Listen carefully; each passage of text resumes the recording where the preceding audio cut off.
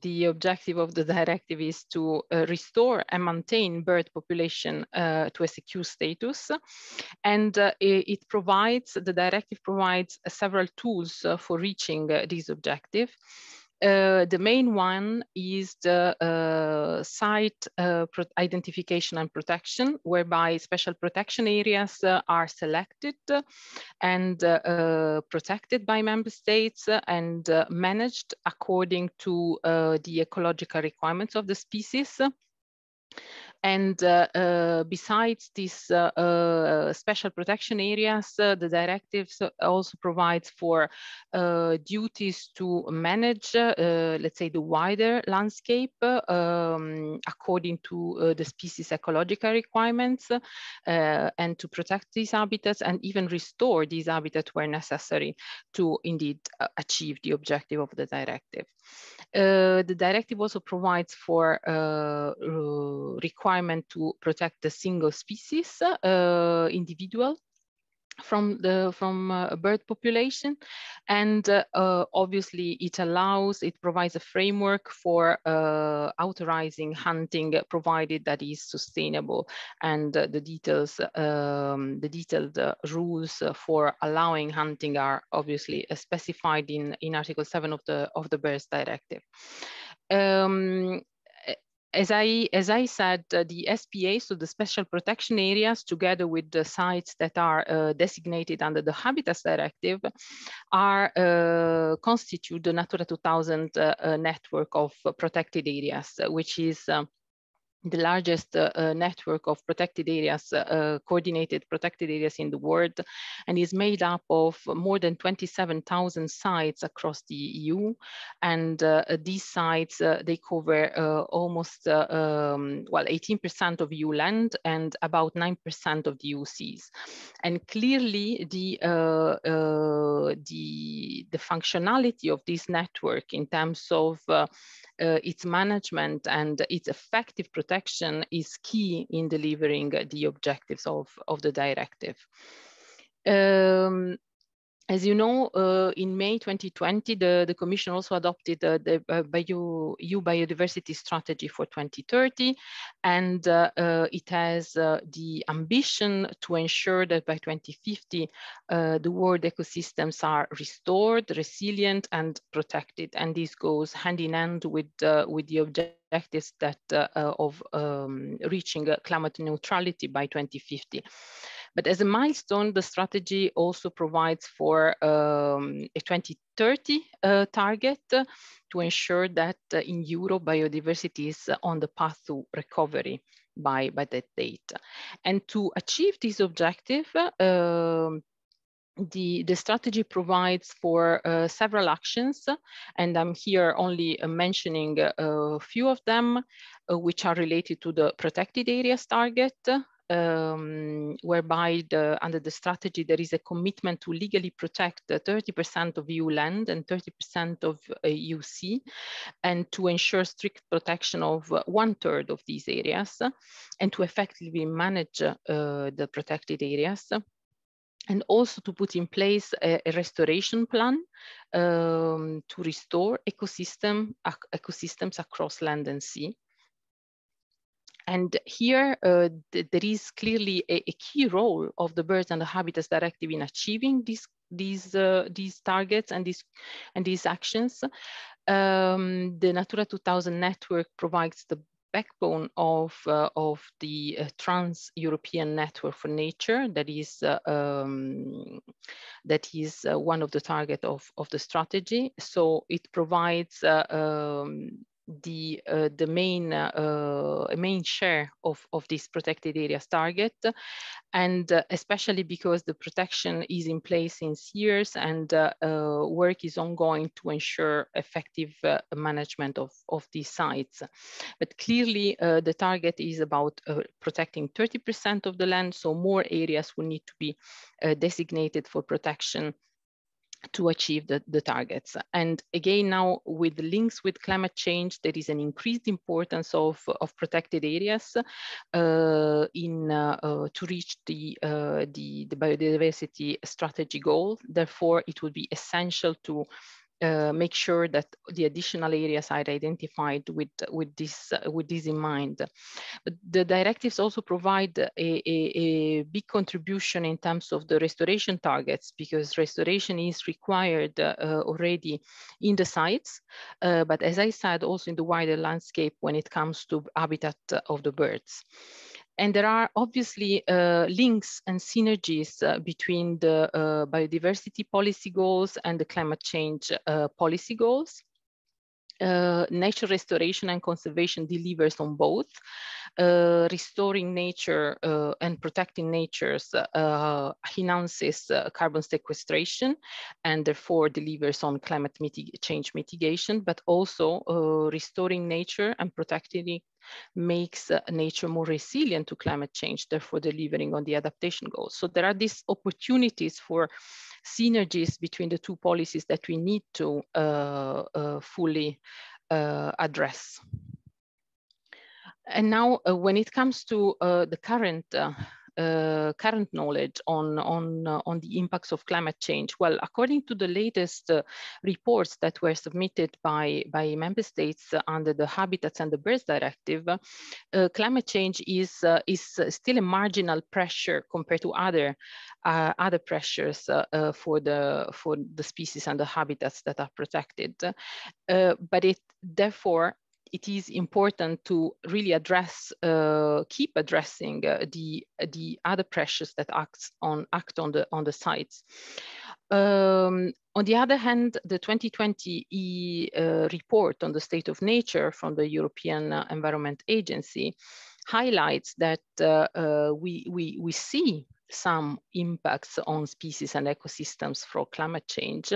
And the report qualifies climate change as an emerging threat. And it goes further by saying that if we don't adapt the management of these sites and the network itself, the climate change will weaken the effectiveness of the protected areas network as we know it today. Therefore, we really need to understand how the unavoidable climate change impacts will have to be factored in when it comes to identifying new areas for protection and managing these areas, as well as the ones that are protected right now. So these are the key questions that I would like to put on the table and that research should, let's say, help us addressing, help member states addressing when it comes to the identification of the additional areas that will have to be protected to reach the 30% target.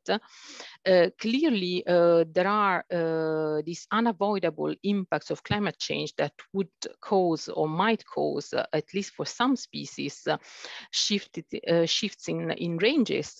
And therefore, it is important to assess what are the areas that would be needed, that is needed to protect in view of protecting the most relevant areas for these populations to be in good status, in secure status. But also when it comes to the management of the sites, we need answers we need to understand whether climate change and the impacts that it will cause would require an adaptation of the management of the sites. So do the conservation objectives and measures for the sites need to be adapted in light of the changes in temperature and other parameters that are linked to climate change? And if yes, how and where and when? And this is linked again to the effective management target of the under the biodiversity strategy. But also, as I said, there is a lot of emphasis on restoration, and the Commission will come up with a restoration, a legal proposal on restoration targets in a short time. And even more so in that context, what are the needs in terms of restoration in the light of the climate change possible scenarios?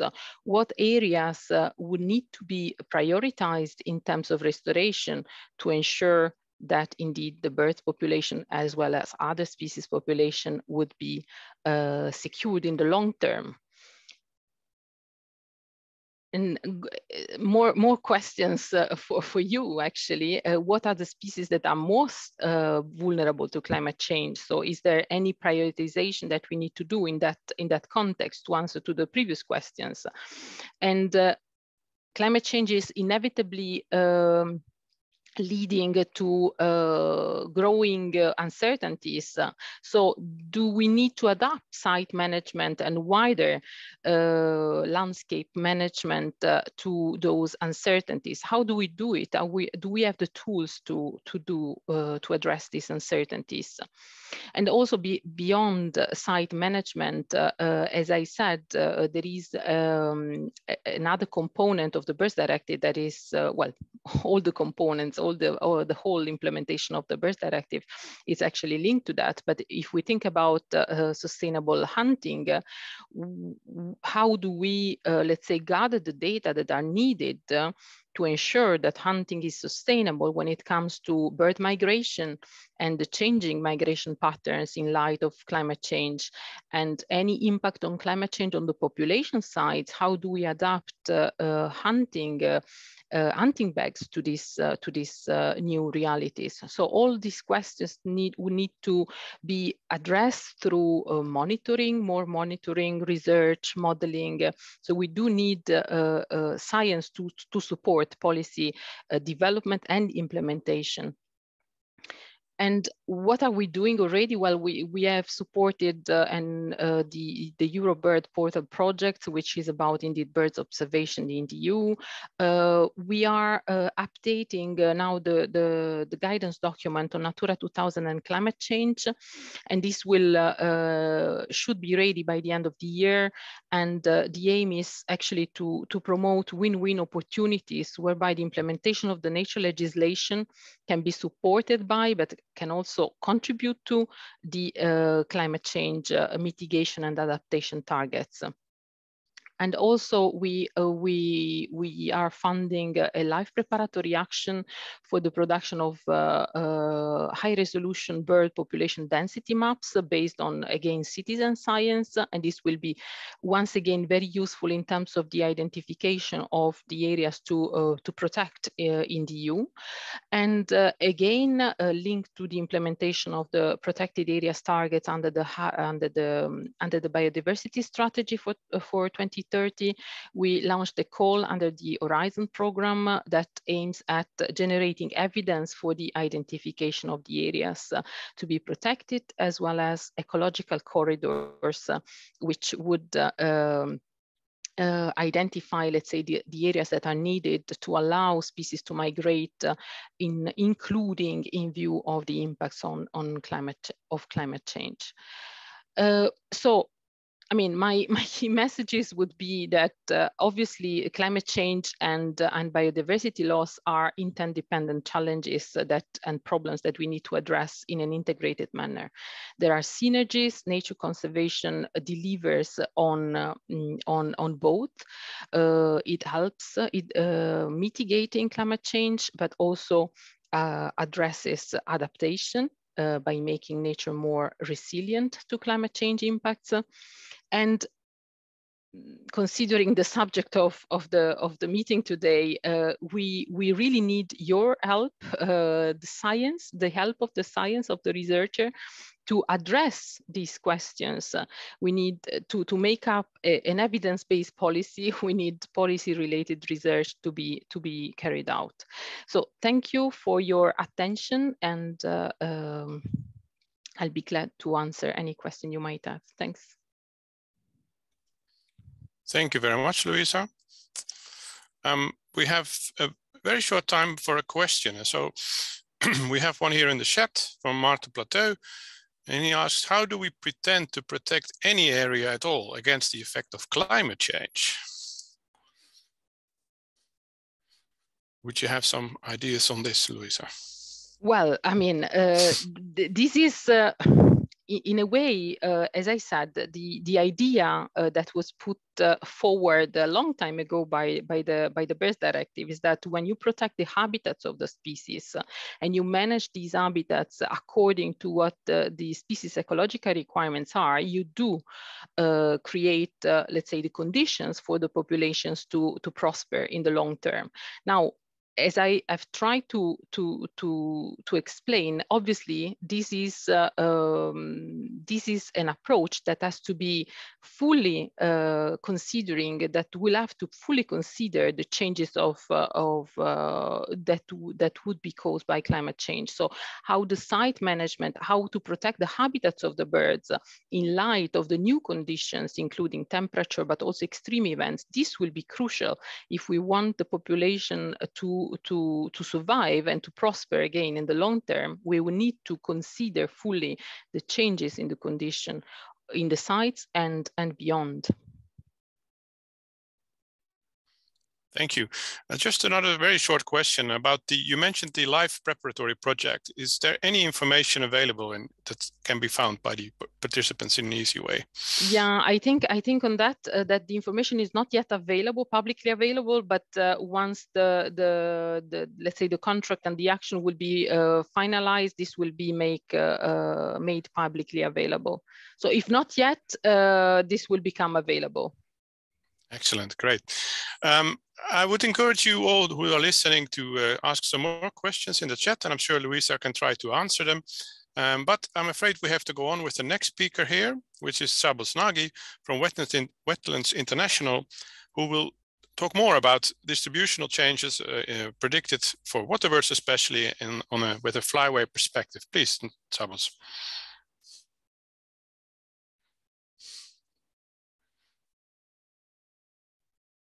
Szabolcs, you are muted. You have to unmute yourself.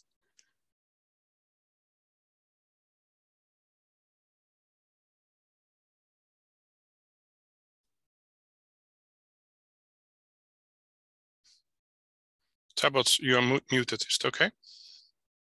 Are you aware that you... Yes, sorry, I just had to change my screen, but now you don't really see the properly shared screen, or? No, we see the PowerPoint view, not the presentation. Yeah, okay. Does it work now? Not yet. Now it's there. Thank you. Okay, good. Thank you very much. So good afternoon, everyone. I'm Szabolcs Nagy. I work for Wetlands International European Association as the Biodiversity Manager. And I'm going to talk about two issues today. One is the International Waterbird Census, which is a long-term monitoring program which provides the basis for many of the presentations today, at least the data. And I'm also going to talk a little bit about the results of the Climate Resilient Flyway project, in which we made some projections for about the impact of climate change on the range changes and suitability of sites for migratory waterbird species. And this kind of gives you the medium long-term perspective. And some of my colleagues will talk about what is happening already in relation to climate change and what are the implications of those.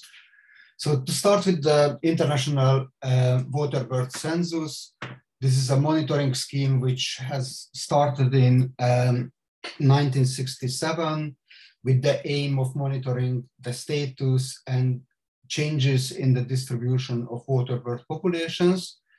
And it's carried out at more than 15,000 sites in Europe and more than 140 countries worldwide. So it's one of the largest, most extensive biodiversity monitoring schemes. It's a relatively simple census, which is carried out in mid-January worldwide. So it provides information about wintering waterbirds and wintering distribution of waterbird populations. It provides input into member states reporting under the EU Article 12 reporting under the Birds Directive, but it also provides input into the Iowa Conservation Status Report and setting the 1% thresholds under the Ramsar Convention. But by the virtue of Article 4.2 of the Birds Directive, it also has a relevance in the context of the SPA network designation. But beyond that, a unique value of this program is that it also collecting this information at a European or flyway scale, like the African Eurasian flyway. It provides the opportunity for higher level, larger geographic scale analysis. So annually about 10-15 papers are written using the IWC data, and the presentations today will also demonstrate this added value of the International Waterbird Census scheme. So now I would like to speak a little bit about the Climate Resilient Flyway Network project and its results. So this is a project called Wetlands International, and its partners have carried out between 2015 and 2022. The project aimed to support Iowa and its contracting parties in climate change adaptation in the context, but it's also relevant in the context of the European Union because that's situated in the Africa-Eurasian flyway, but it gives a little bit broader perspective. And the first component of this project focused on assessing the climate change exposure of waterbird species and their key sites. So these key sites, we consider the ones which would qualify under criteria 2 and 6 of the Ramsar Convention. And we selected 2050 as an analysis endpoint because that has a policy relevance, both in the context of the CBD and also in the context of the EU biodiversity strategy, as a lot of the restoration targets are going up to 2050. So, what we can observe based on the models that in the temperate zone, the typical pattern is that different species are going to change, well, basically the shift of the range. The range of the species is going to shift a little bit. So more to the north. So there is a part of the range which, will remain unchanged, but there will be new areas. Well, there will be areas which will be abandoned mostly at the southern edge of the range in the northern hemisphere. And there will be areas which will become climatically suitable for the species, and that's what we call the leading edge. This is very different, as we have observed in our research, compared to Africa, where we can see more of a range fragmentation, where, it's basically other factors are playing a more important role. What we also observed in our research is that the Afrotropical dispersive species are going to suffer on average the largest decline. And the Palearctic migratory species are most exposed in their breeding season.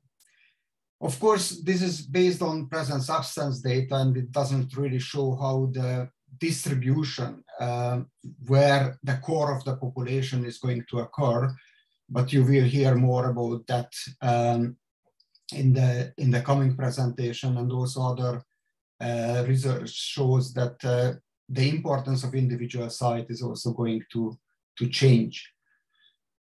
Within the group of the Palearctic migrants, what we can see that the largest declines, and then in some cases this is going to go up to 90%, is going to happen amongst the high Arctic breeding species. There is nothing surprising there.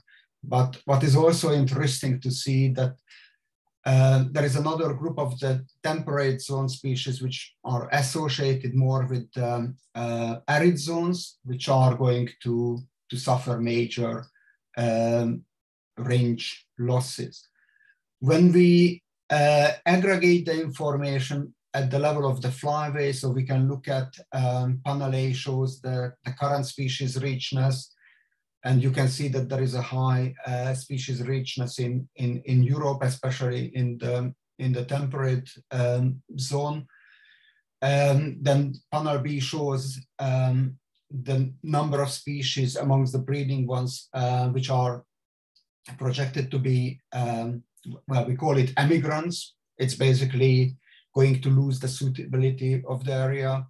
And panel C, the blue one, shows the number of colonizer species. So you can see that more northerly areas are becoming suitable for more species as, well, basically the wintering, the conditions are getting milder. And on panel B, you can see the balance, the net change in species richness. And if we zoom into Europe, what you can see that, well, for most of Europe, there will be,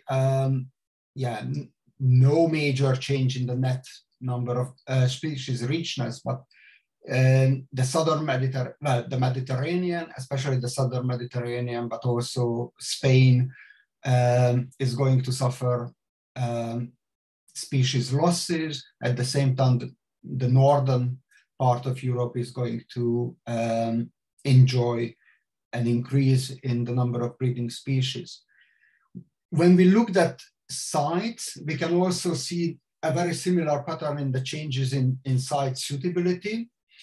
And if we allocate sites to different climate change adaptation strategies, then we can see very clear geographic patterns. So the typical pattern what emerges shows that most of the Mediterranean sites belong to the increasing specialization category. This means that these sites are going to lose species, or the suitability of this sites is going to decrease for the species which qualified them today.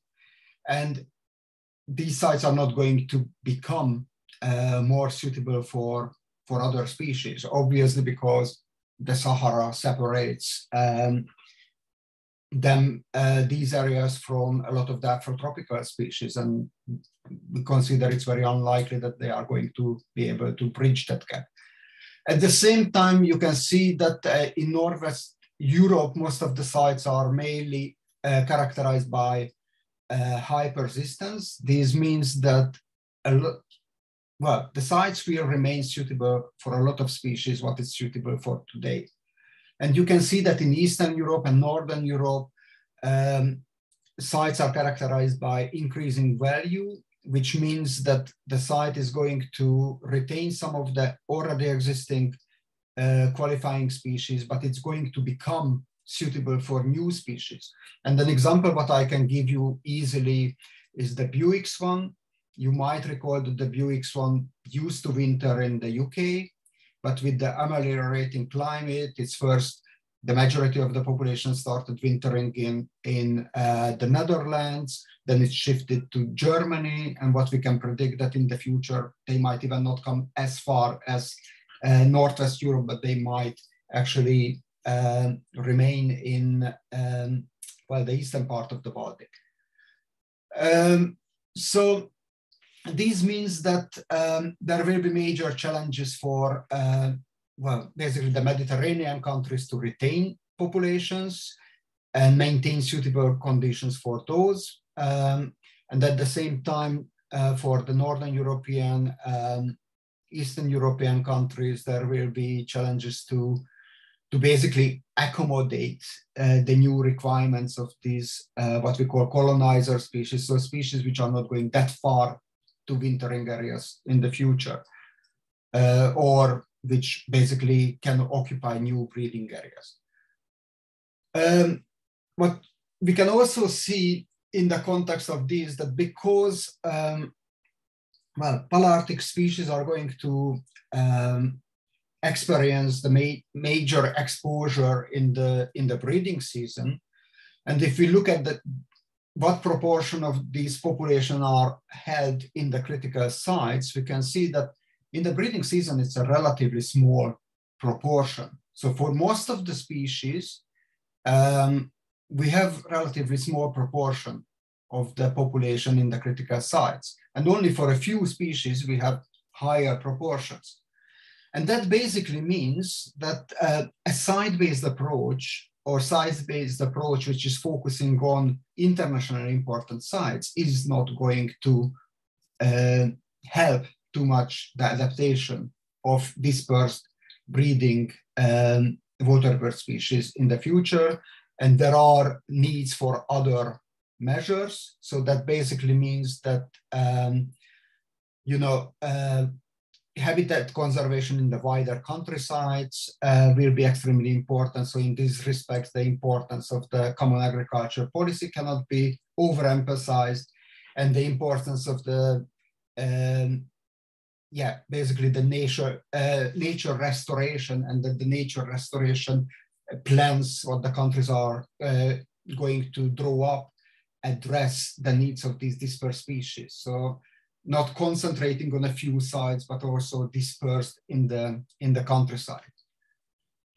So just the conclusions, to summarize, the Palearctic waterbird species are not projected to suffer major range contractions during any of the seasons, but in the breeding season, and the importance of key sites might change. We can predict net loss in the Mediterranean and increasing importance of Northern Europe and the Baltic. Species composition might be changing in between, and management measures will be important both inside and outside of the protected areas. So this is how I would like to summarize my presentations. Thank you very much for your attention. Thank you, Talbot. We have a few questions that come up during your talk, and one of them is about the sort of data distribution of the IWC. So why are there no observations in the United States and Canada, for example? All right, so the United States and Canada are not part of the International Waterbird Census network. This has kind of long traditional reasons. So one of the reasons is that traditionally the North Americans carry out the Christmas bird counts. So in a lot of the studies what Tatsuya, Mano, and others have carried out using the IWC data, actually the IWC data has been complemented with the Christmas bird count data for North America. The other reason is that, the US Fish and Wildlife Service is carrying out area surveys within the institution. So they have a fleet of airplanes, and they have their own monitoring program because it is an important part of their flyway management programs. So that's the historical and the institutional reason. Okay, thanks. We have maybe time for one more question, which actually there's two questions that I can sort of lump together because they're both dealing with the Arctic, subarctic kind of issues that are going on, like where the biggest changes are projected to happen, right? Like major things like permafrost melting, and what can be done about this thing, and what do your models think about the future for waterbirds? Well, I think there are two aspects of this. One is what our models project, so what will happen, and there is no surprising in our results. Earlier studies also projected that there will be major range contractions for high Arctic breeding species. But I think what is more important is what kind of solutions can be found. And the models themselves don't really give the answers for that. But that goes back also to the earlier question. So, the birds are not going to respond necessarily to increasing temperature or or increasing precipitation. They are going to respond to changes in the habitat and changes in interspecific interactions, which means food, it means also predation. So there is scope for what the literature call compensatory or counteractive management measures. So that means that, for example, in many cases, and this is not necessarily the most relevant in the Arctic, but yeah, okay. So an example, a classic example of compensatory measures might be that golden plover is sensitive to yeah, the increasing temperature. The increasing temperature acts through the food supply. But if you are kind of closing drainage ditches, then you can increase the wetness of the area. And by increasing the wetness of the area, you can compensate for the effects of the rising temperature. In case of migratory species in the high Arctic, where yeah, basically you cannot really act upon their breeding grounds so much, you might actually compensate for some of the losses by making sure that during the wintering period, they suffer less losses. So they have a better starting position. And I think, Jon, you are much more qualified to talk about this than I am, but we know from the Finnish studies that you know, protected areas are facilitating the northwards migration of species populations and their adaptation to the climate change.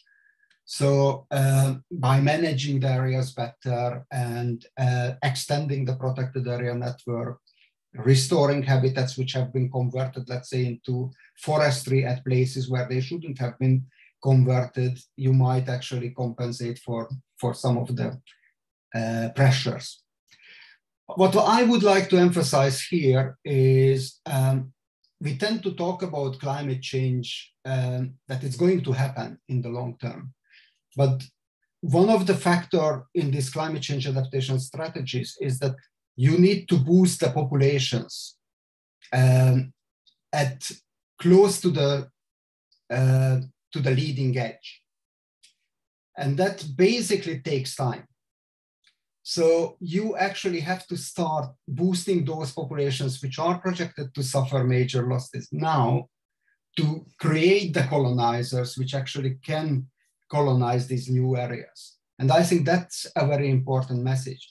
With declining populations, we have less chances to adapt to the consequences of climate change and allow bird populations to adapt, because, well, largely the bird populations themselves will adapt their distribution. We just can facilitate that process. Excellent, thanks very much. But I think now we have to continue, and the next speaker is Ala Eldin Sultan from the Swedish University of Agricultural Sciences, who will speak more about distributional changes in waterbirds, also using the European Breeding Bird Atlas. And so I think, Sabot, yes, this is possible. Okay, yes, we can see your screen, Ala, please. Good. Just a second. Okay, hello everyone. Thanks for your invitation and for giving me the opportunity to present my work about the future of breeding birds in Europe. I'm Eldin Sultan from SLU University in Sweden. Well, actually, we can see from the previous presentation and also from publication before that the climate change over the last 2 decades among the most hot topic and received attention from of the scientists from different fields. Actually, is not only ecology, but also the economy, politics, theology, and even medicine and medical science. But for ecology, it's important for us to protect the species. So we need to know more about how the species will respond or they responded to the ongoing or the projected climate change. So when we focus on climate change, it become apparent that there is a lot of amount of information that are available already, and we can get from this information knowledge about how the species already respond. Some of the literature recorded or reported change in species phenology, for example, change in species arrival timing for of migratory species, change in migratory distance, also something like increasing the length of the breeding season, also change in species morphology. For example, tawny owls, it's recorded that they have already changed their morphology by increasing their melanin-based morphs. And other species like passerine in North America, they have reduced their body size and increased their wing length in response to climate change. So the climate change, I mean, the ongoing climate change have also provoked species to do some changes in their traits and also in their morphology. And also in terms of population, there is also change in population due to change in the both biotic and abiotic condition. For example, in the Boreal Protected Area Network, the core population, I mean the mean density of bird species there, they have shifted over the last 40 years about 1.8 kilometers per year. So the shift or the change in the population and phenology is already going. But what also the most common response for the species to the ongoing climate change is a change in species distribution range. I think the first presentation, also the second one, they talk about how that we need to consider how the species change their ranges or distribution based on the climate change, to consider this for management. So based on the study, there is already recorded shift either northward or poolward and also upward for many species in response to the climate change. For example, Finnish bird, they have already shifted their distribution about 1 kilometer per year. And also similar pattern have been observed for British birds, British breeding birds, and also in North America. So changes in both biogeographical distribution and phenology is very common. But actually, we need to consider the climate change, as Luisa said, for the implementing an effective conservation plan and mitigation plan. So we need also to understand how the species will do in the future and how they will respond in the future. So this is why we need to predict the response of the species to the projected climate change. So therefore, in the Future Bird Scenario project, we used European breeding bird data to predict future of wetland birds in Europe using species distribution modeling.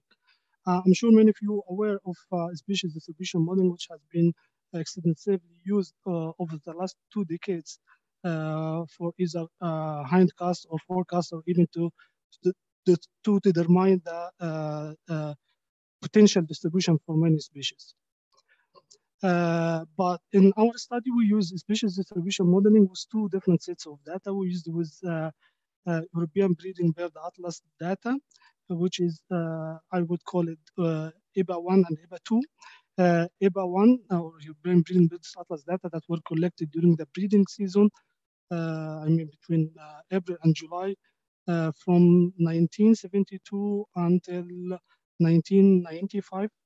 So over the European continent, which is extended from the western border of Russia to the Atlantic Ocean. But actually in this study, we didn't use the Russian part, the European Russia part, and Turkey, because the data in this site were not reliable and suffer from low sampling coverage.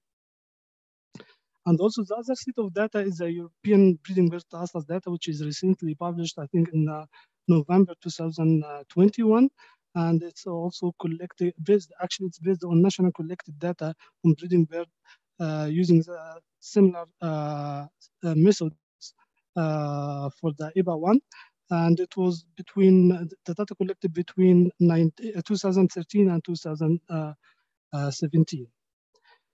So from these two sets of data, we can estimate the actual change, or you can call it like observed change in breeding range of the birds of Europe. So we can measure the change in the distribution from EBA1 and EBA2 data. And to link this with what Louisa just said about the uncertainty, EBA2 data provide us like a good opportunity to evaluate the prediction, because some prediction they have like a source of uncertainty. Of course, every prediction they have source of uncertainty, but to minimize uncertainty, to make sure about the prediction, we need to verify it or to evaluate it according to actual or observed change.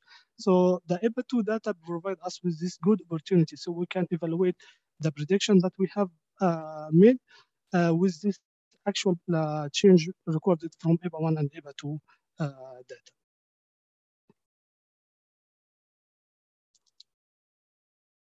So for this, I measured the change in range size. So how much will be the change in the species range size? Actually, we used only wetland non-passerine bird species. We used the data for 64 birds that their data are suitable for prediction. So we found that almost like 75% of the species were predicted to contract their ranges.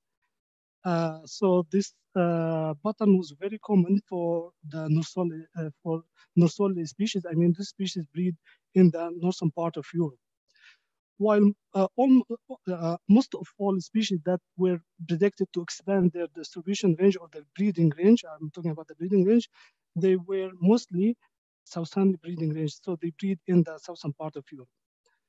So we find also some species with like south central distribution, like little egret, great white egret, red-crested butchered, Kentish plover as well.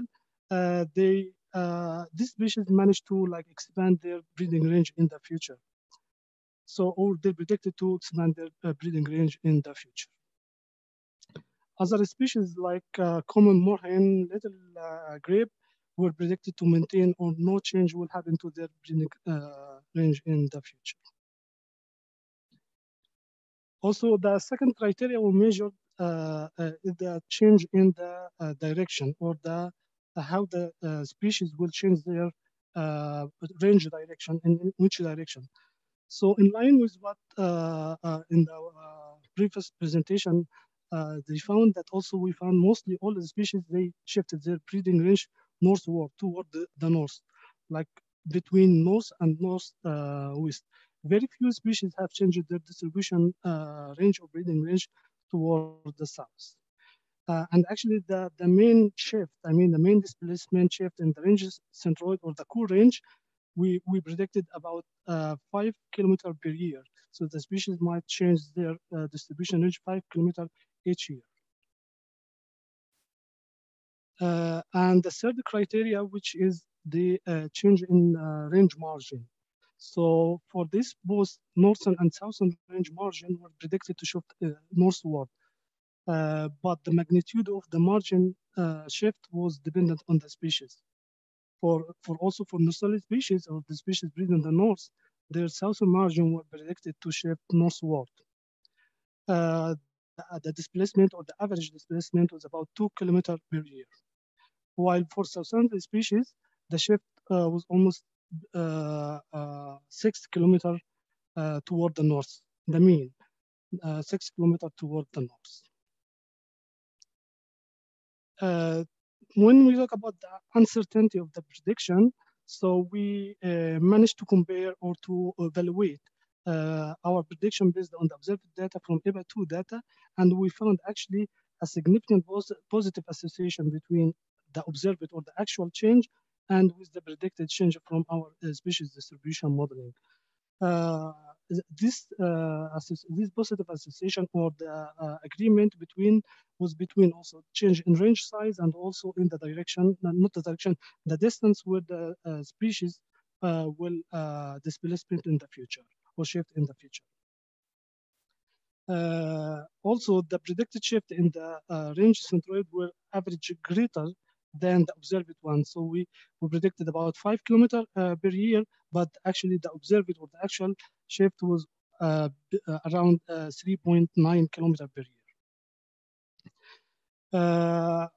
Of course, some species showed some opposite pattern, and the species like common mergansers, they showed opposite pattern. We were predicted they might contract in the future, but their distribution, the actual distribution was opposite. So what the take-home message here, actually we can see from our work and also from the previous work that the birds are highly vulnerable to the climate change. I mean, the ongoing climate change and also in the future. So we call for the urgent intervention.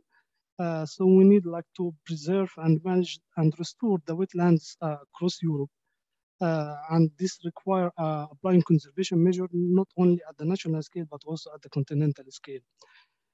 As you can see from this graph here, that the current IUCN conservation status for many species, they are least concerned, but based on the change in the distribution range, some of them, they might be endangered or even critical endangered, while they are right now as a least concern. So this might answer at some point, which raised by Louisa's presentation, what the species might do in the future and which species we might prioritize. So we need also to apply like special conservation planning.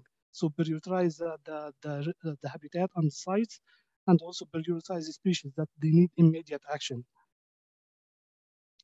Some mitigation and also like controlling invasive species and pollution, they might help also.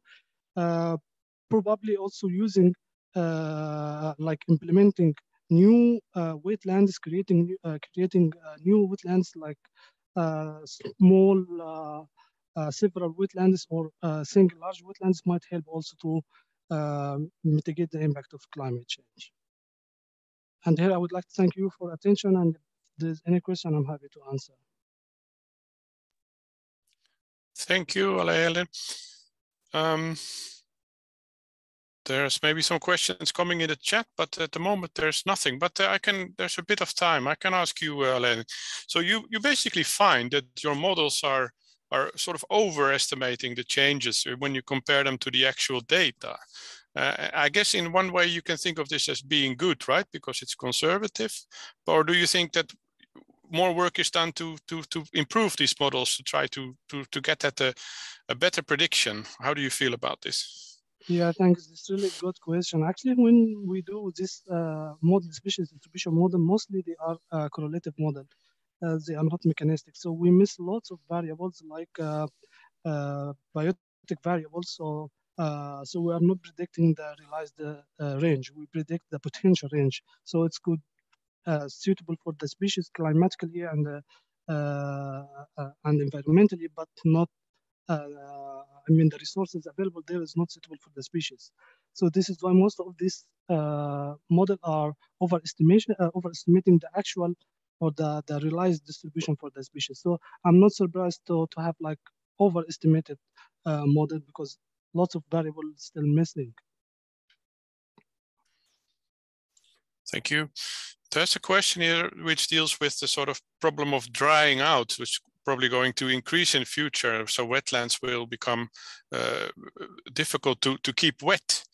So is this something that you have tried to model this type of forecasted hydrological changes, or do you have any more thoughts about this? Yeah, actually we considered the change in the land cover. So there is available data, but still, yeah, we consider this in our model. But the accuracy of this data will not like 100% to make sure it's accurate. So still poses some uncertainty in it. This is why we should focus on the restoring the already exist protected area, and to like create a new wetlands for the species in order to mitigate with this. Tabos, you want to add something or ask something? Yes, thank you. I just raised my hand because in our project, the hydrological team who produced our hydrological models specifically has accounted for basically the business as usual scenario. So if we would extract water, if we would, the economy would develop the same way as it does today, and also develop the kind of natural flow model. What would happen without this? And comparing these two hydrological models showed that there is a huge influence of water management on how much water and wetlands are available. So the human extraction and how we manage water is much more important in this game than actually the impact of the climate change.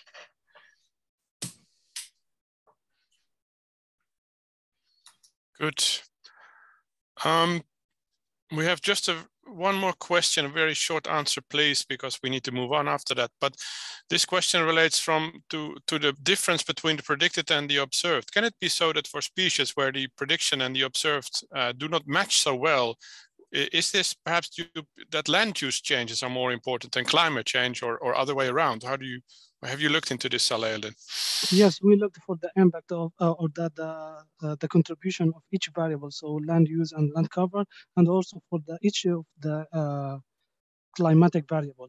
And for most of the species, I would say like 99% of the species, precipitation and temperature were among the most important variable for the species, and land use were less important.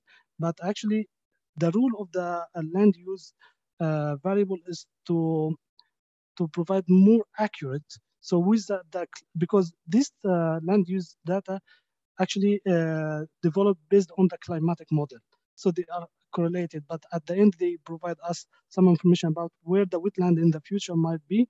So it's give us like a clear idea or more accurate, or to minimize the uncertainty, to be more clear about this.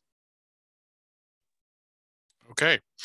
Thank you very much for the presentation and answering the questions. But now we move on. So the next speaker is Diego Pavarnjordan from the Norwegian Institute for Nature Research, and he will switch a bit from just talking about distributional changes to actually bringing in the role of protected areas. So please, Diego. Thank you, Jan.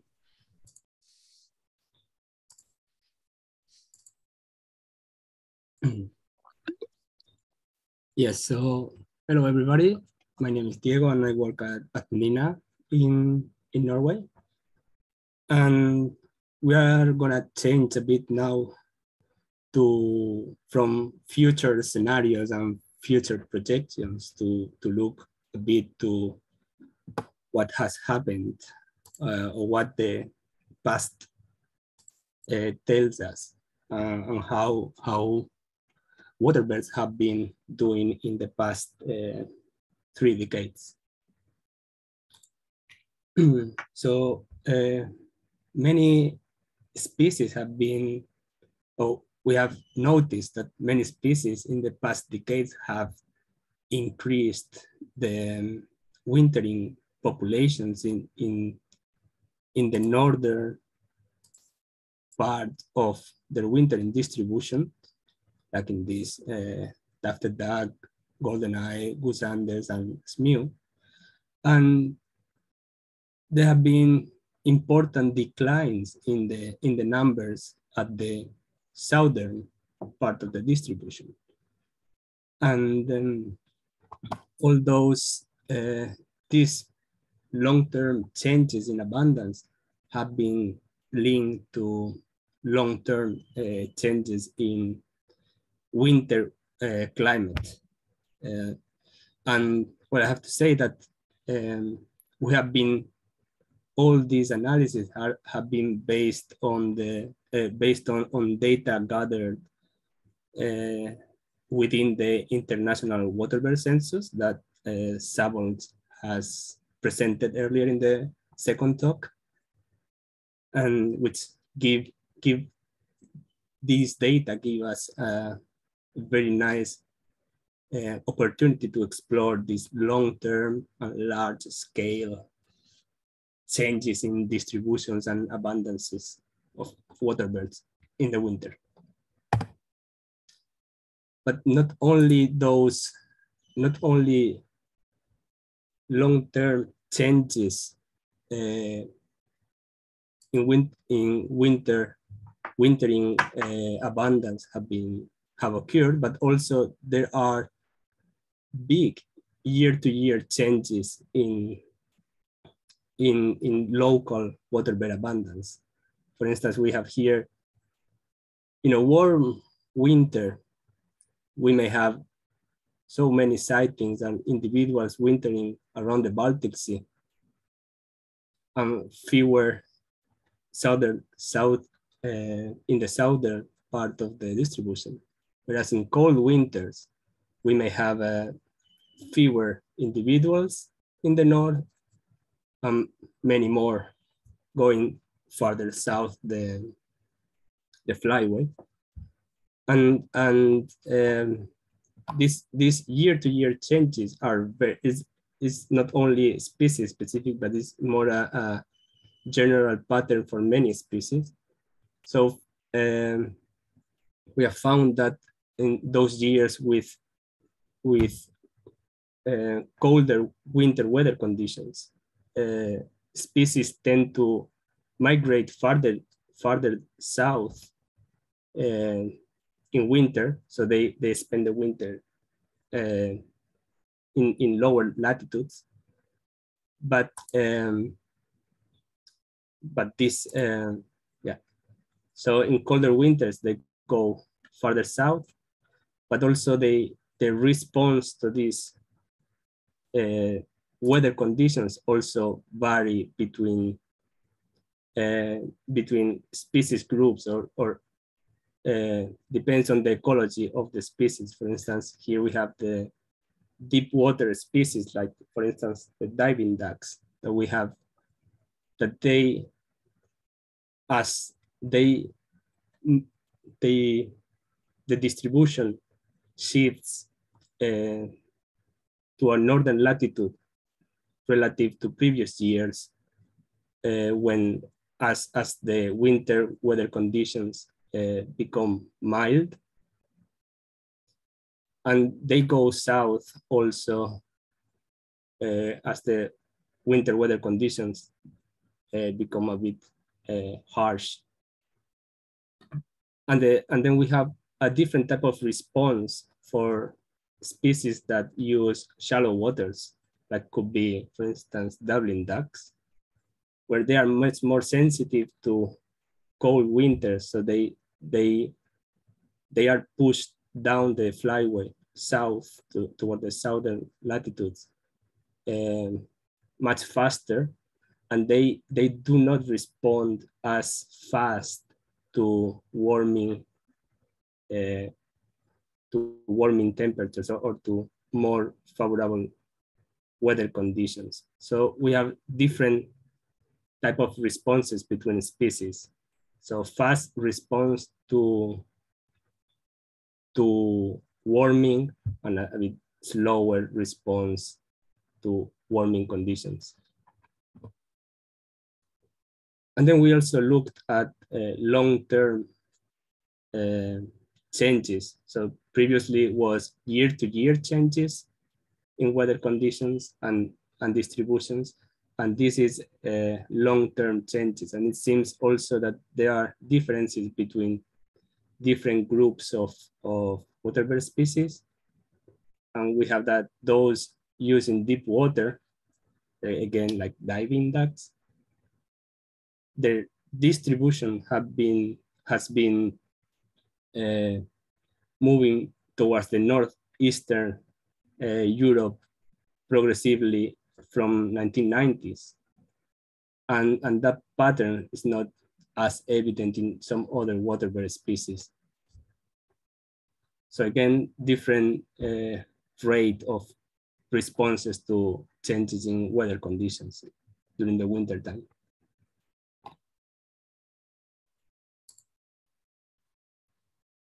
And also, in addition, there are geographical differences, because we see that so climate change does not, or water birds do not respond in the same way depending on where you are within Europe and North Africa in this case. So for instance, we have all these wetlands situated in Southwest, the central part, and in Northeastern Europe. And then we found that the local winter abundance increases with increasing temperature much faster in Northeastern Europe, and that increase is not very evident in the southwestern part of Europe. So faster changes occurring in Northeastern Europe in terms of increasing winter abundance with temperature. So what does this imply, or what are the consequences for conservation of these populations? So we may think that waterbird populations, as they respond to changes in climate and move towards the northeast, they may be moving outside the protected areas, because protected areas were designated for waterbird population maybe 10 years or 20 years ago, and those populations are moving northwards and hence moving outside those protected areas. But we can also imagine that those shifting individuals are using the network of protected areas as stepping stones as they move towards more suitable conditions. And we indeed found that, for instance, in this SMEW case, which is an Annex 1 species, so it's a classifying species for an SPA, we found that in wetlands situated in Northeastern Europe, at the northern range of this distribution, the wintering numbers increased almost twice as fast inside SPAs than outside SPAs in the past 20 years. And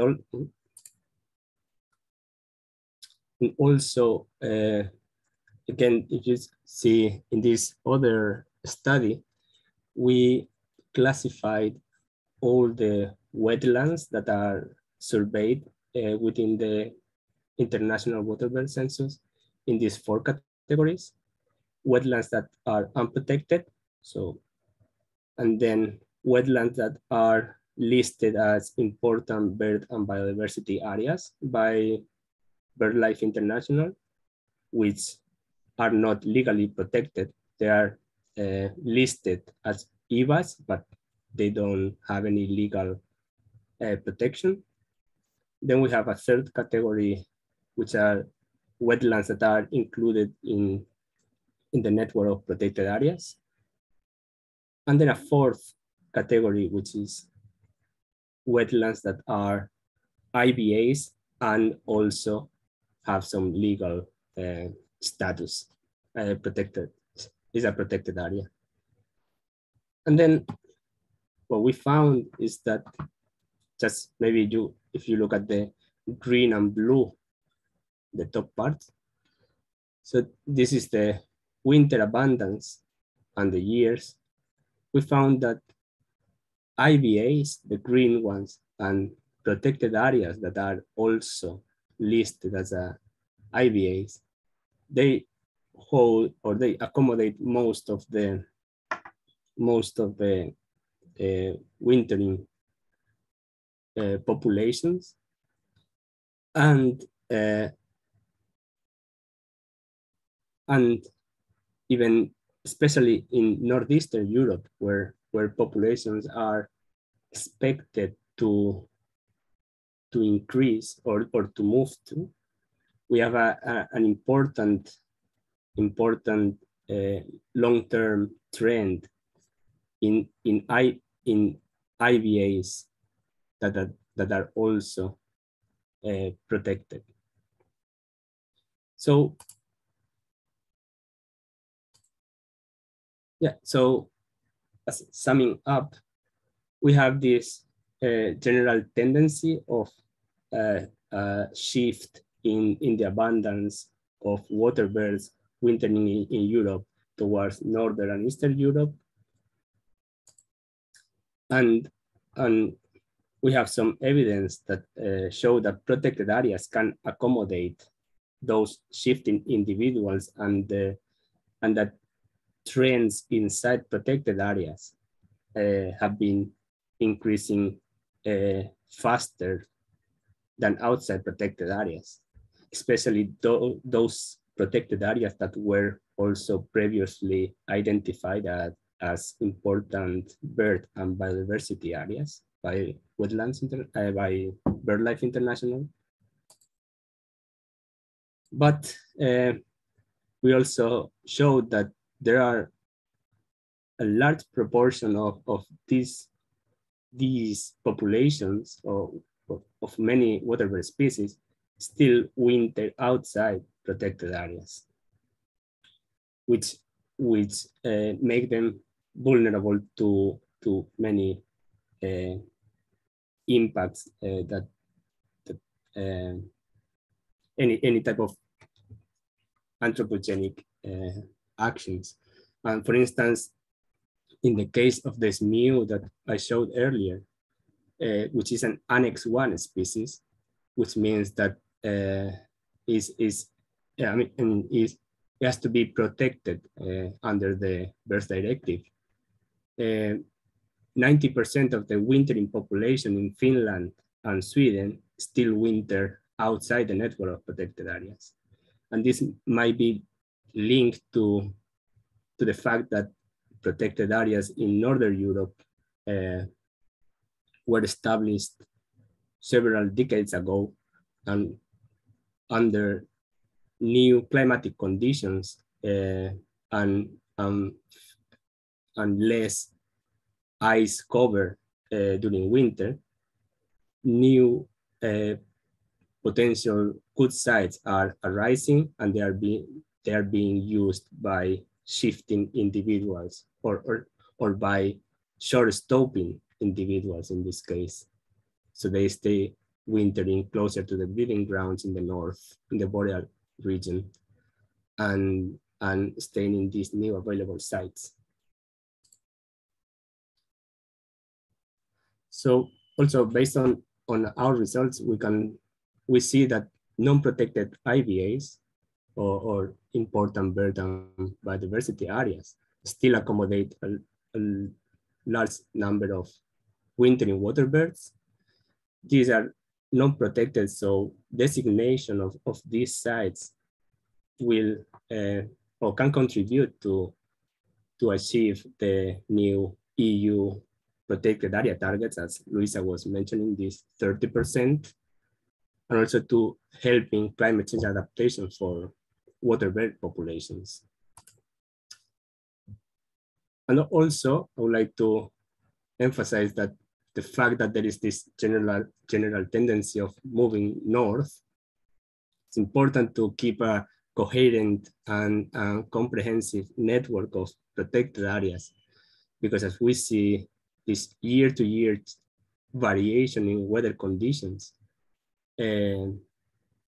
during cold spells, for instance, or unusually cold winters that may still occur, many water birds are pushed down the flyway to Southern Europe or Southwestern Europe. And so it's important to also keep suitable areas for those in those cases. And this would be everything. Thank you very much. Thank you, Diego. So we have time for a few maybe questions. I can start with one that was asked from the public, which deals with the finding that you have that the numbers are especially increasing inside protected areas. So, but can this be due to also, for example, less disturbance in these protected areas that are, or other regulations? So in the case of the SMEW, that I don't know if you refer to that case, but anyway, protected areas indeed, or they have different levels of protection, but one of the main values is to buffer against any kind of disturbance and keep high quality habitat as well through management, which Ellie will talk a bit more after me, and which proves very useful or very helpful to maintain waterbird populations. Yeah. So basically, by reducing the disturbance within those areas, we are assisting these populations or these individuals breeding there or wintering there in this case.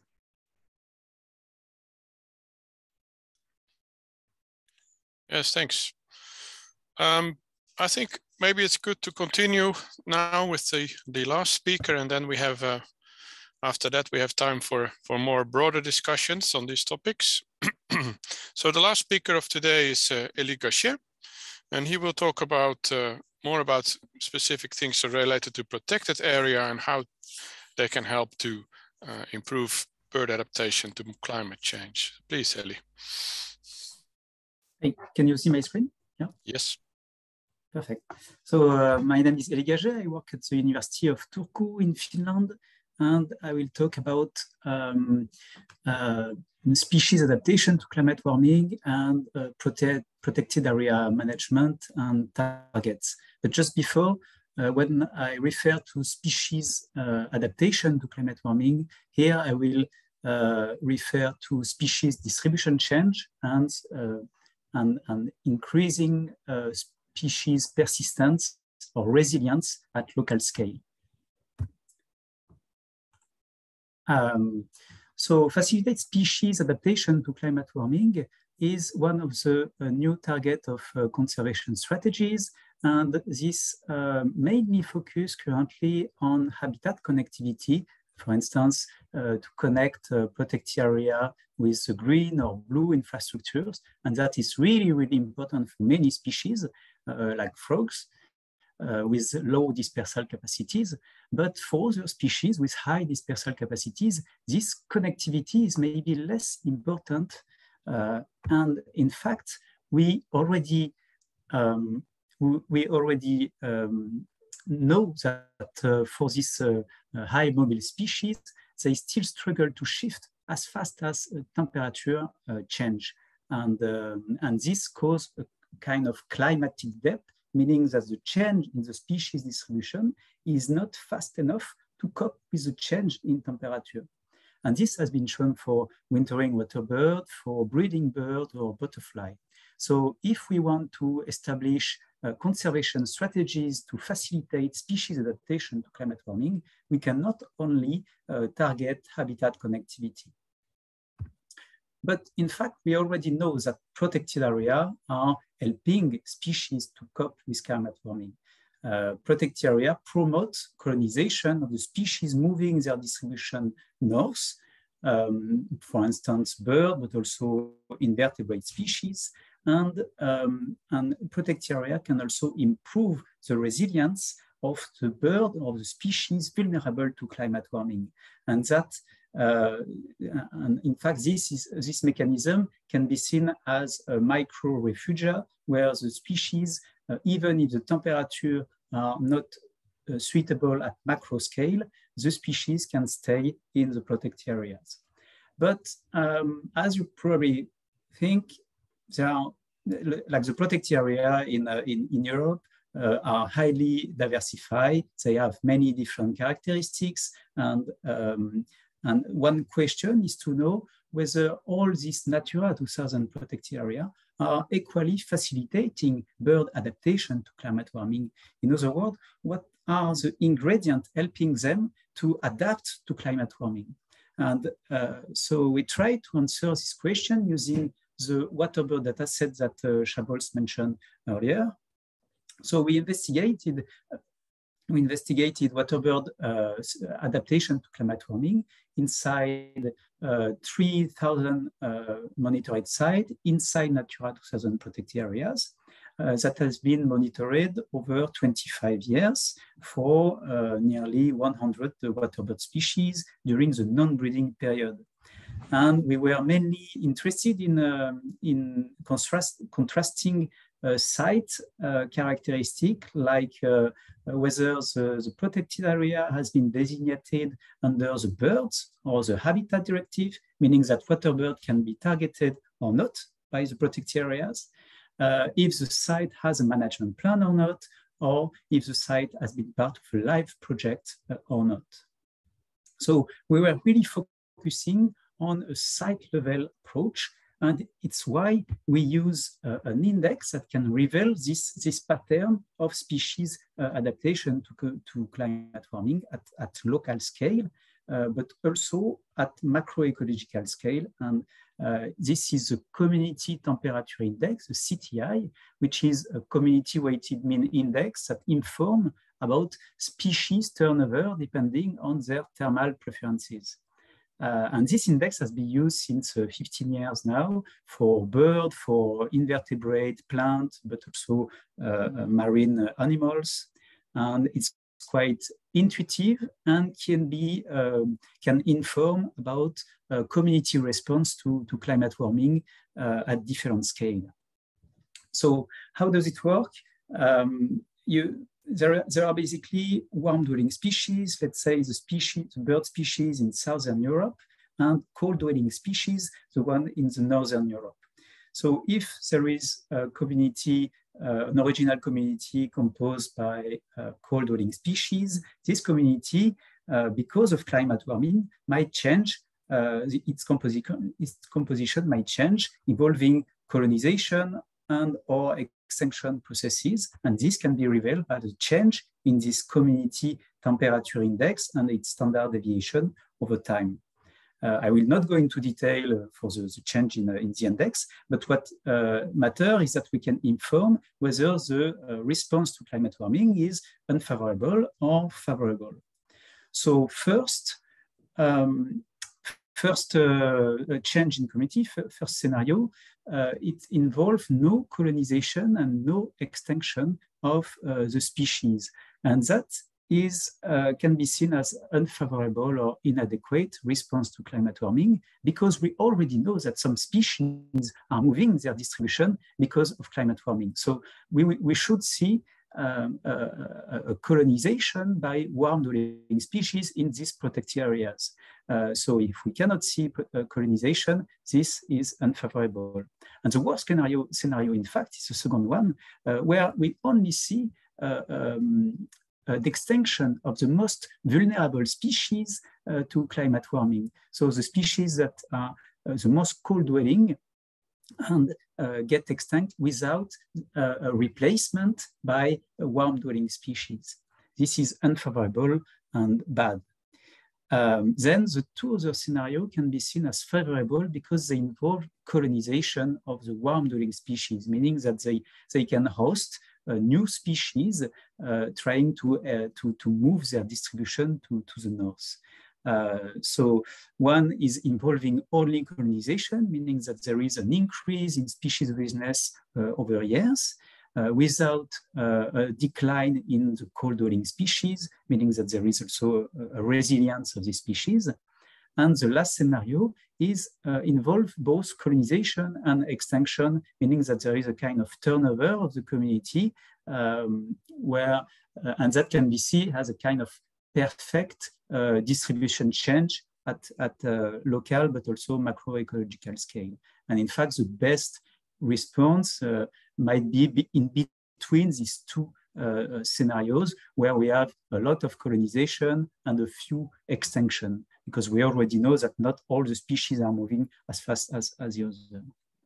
So we use this community temperature index to contrast the difference between site characteristics. So here you have a graph with the y-axis presenting the CTI trends over years, and on the x-axis is the temperature trends.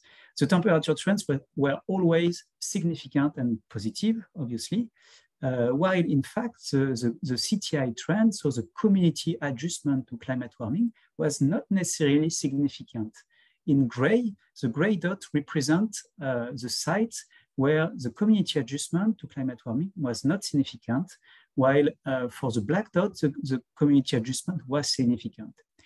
And without going too much into detail between the different characteristics, what is important here is to see that all Natura 2000 protected areas do not equally facilitate waterbird adaptation to climate warming. This is important and is mostly explained by the bird directive. In fact, the sites that have been designated under the bird directive have always shown a favorable response to climate warming, while when they have not been designated under the bird directive, then the response can be unfavorable, inadequate. The second parameter that was very important was the management plan. So having a management plan, and in addition, if the site has been designated under the bird directive, shows the best response to climate warming. And this has been translated in an increase in species number, mostly by colonization of warm-dwelling species and very few extinction of cold-dwelling species. What is interesting here, and it echoes what Louisa said about the bird directive, is that this conservation law has not been established to fight against climate warming, but more to protect habitat or species against habitat degradation, habitat loss, overexploitation, etc. But this directive provides critical help for the species now to climate warming, to adapt to climate warming.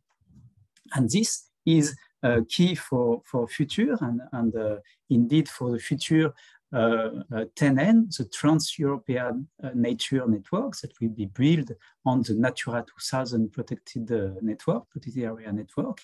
And if we quickly address the challenges of this 10N, first, we need to emphasize the importance of the international cooperation.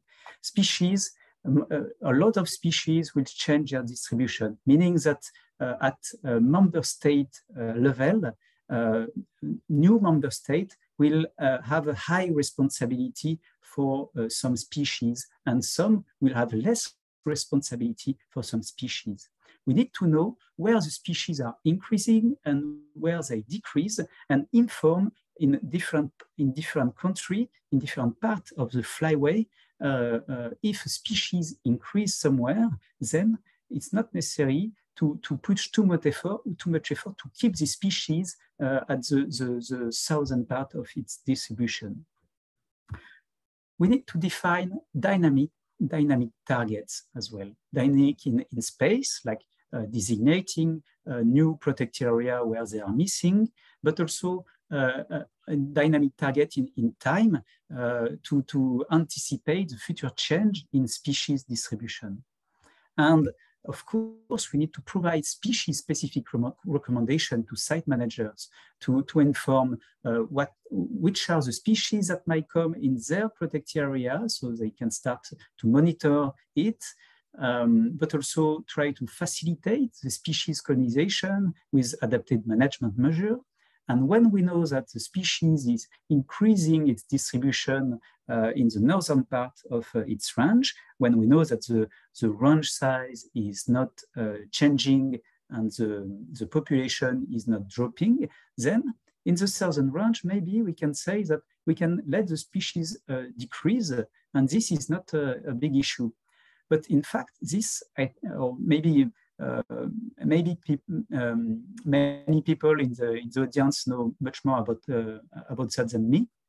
But legally, it's very complex to say a member state will be less responsible for a species in the future. If the species decrease, this is not bad. That I think this is a kind of legal thing that might be clarified in the future to allow some flexibility in the species adaptation strategies. But of course, some species are not able to change their distribution. Also, some species have a so low population state or a bad population status that we need to increase their resilience at local stage, and for that we need adapted management measure. So thank you for your attention.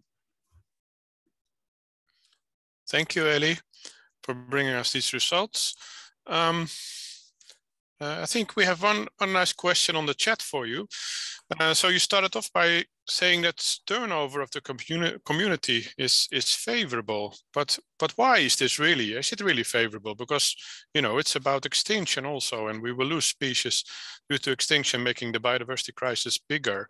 So what are your thoughts on this? So first, this is it's a big question at local scale, because one might think that if there is a decrease in a species that have been targeted since decades for conservation effort, and if the species decrease, this is bad. And in fact, if the climate is not suitable anymore in 20 or 40 years, then trying to keep the species here can be more harmful for the species actually, because the climatic depth will just increase. So in some cases, if the species move their distribution, this can be a good option. But obviously that cannot work for every species, like species in the mountain or in Northern Europe. They have nowhere else to go. So we need to find a way to increase their resilience at local scale. Thank you. So we pay a lot of money for these LIFE projects. They were not really doing so many good things in your result. Do you want to say something more about that, or how are you feeling? Yeah. This is a big question, and currently we are working on that issue, trying to evaluate, in fact, what kind of conservation needs, what kind of management can improve species response to climate warming. And about this LIFE, so the result was that the community turnover, so the community response to climate warming was inadequate, insufficient. And in fact, this can have many, we have different hypotheses about that. It can be just because this site where a LIFE funding has been, where a LIFE project had been done, are the most threatened, like they still struggle with conservation issue. So the waterbird community or their habitats are not good enough to cope with climate warming. Another thing might be that the LIFE project might be granted to target a specific species, maybe mammals, maybe habitat, which is not very relevant for waterbirds. And then the benefit of this LIFE project do not go to the waterbirds. Yes, very true.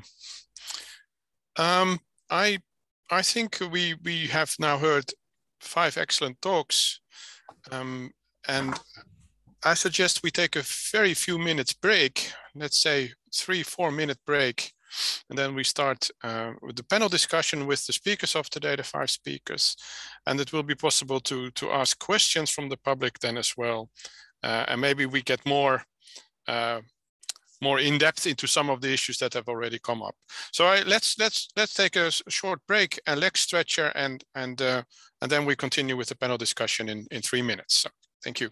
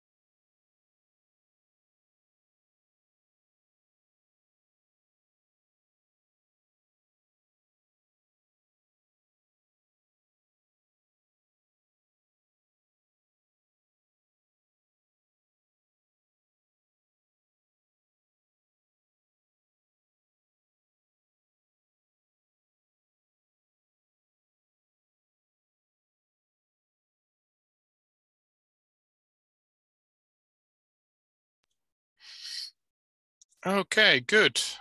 So welcome back, everybody. We have about 45 minutes for the discussion amongst the speakers, and also with giving opportunity for the audience to ask questions.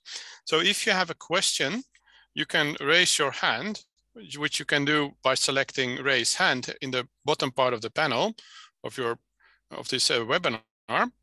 And in that case, I or some other person can allow you to talk for a while, but otherwise you won't be able to open your microphone. So let's see how that goes. You can also ask questions via the chat. And while you're thinking of questions, maybe I can start off with a sort of really open one to break the ice.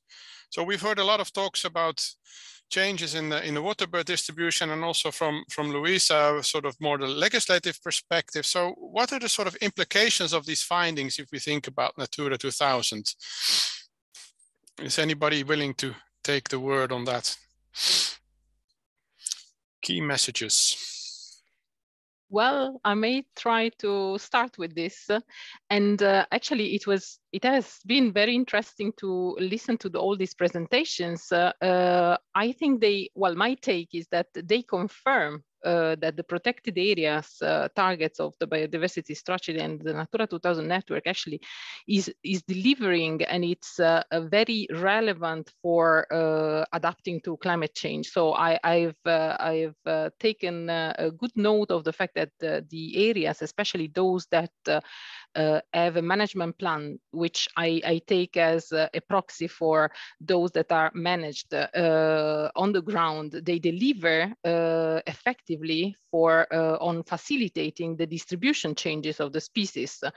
And this confirms, in fact, that to deliver the objectives of the strategy and of our nature legislation, we need more of these sites. So the protected areas are an effective tool to actually stop the decline, recover the species, maintain the species where they do well.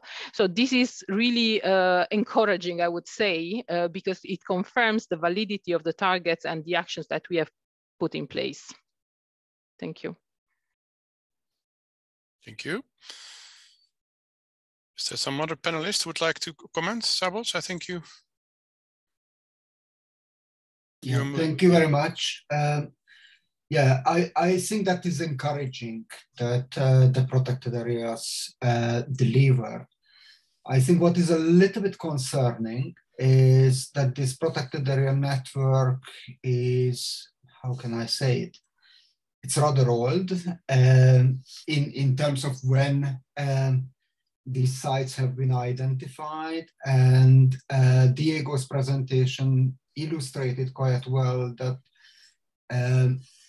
yeah, basically the species populations are kind of dispersing into new areas, and yeah, it shows that the important bird areas which have not been designated are becoming important. What is concerning in that respect, that even the important bird areas inventory, the last one happened about 20 years ago, more than 20 years ago.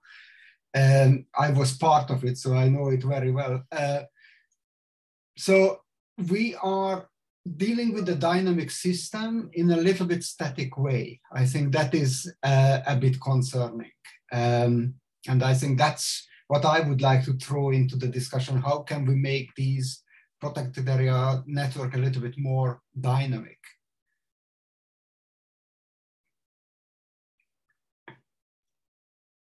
May I take the challenge and try to respond?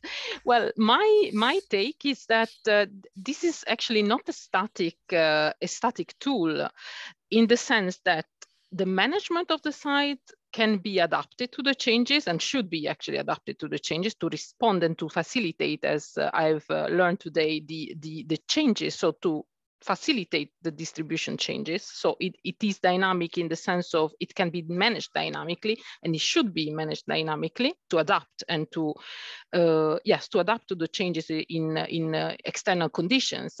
In terms of the selection of the sites, well, we know 18% is now 18% of EU land is now designated as Natura 2000 sites, and our estimation is that approximately 26, if I remember correctly, % of the EU land is protected, let's say at between adding Natura 2000 and nationally protected areas. And we have a target to reach 30%, which means that new areas should be designated. And how to do that? Well, clearly we have to consider this everything that you have explained to us, actually. So where the species will move are the priority areas to be designated and protected and managed accordingly. So it is, in a way, if you look at the Natura 2000 network plus the biodiversity targets, this is actually allowing for a response to the climate changes impact that you have explained in terms of the impacts on the species distribution. And even if we only look at the Natura 2000 network, we know that especially at sea is not complete. So there, member states will have to complete their classifications in terms of SPAs and their designations for the sites under the Habitats Directive. And again, how to do that? Well, clearly we cannot do it without considering the shift in distributions that you have presented. So it's not a static. I wouldn't look at it as a static tool. On the contrary, it allows for a dynamic management, and even the selection of the sites is dynamic because it can be completed. And you would, and also in response to what Eli said in the last presentation, yes, it can be that some sites lose their suitability for some species because of natural developments like climate change. And in that case, you know, the Court of Justice has already clarified that in those specific cases where the species disappears from a site because of natural causes that cannot be addressed by the site managers, in that case, the site can be declassified actually, or declassified for that species. We already have these clarifications from the Court of Justice. So it's actually dynamic, I would claim. Thank you. Yeah, I think this is a good point. So it's dynamic, like at a larger scale, right?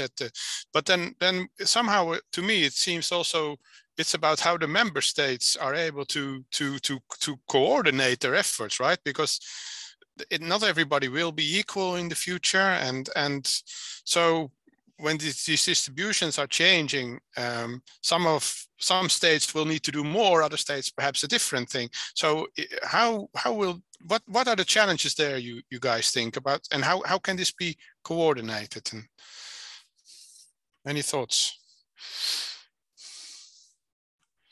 I just want to add something to the last question, but then I can answer also to this question.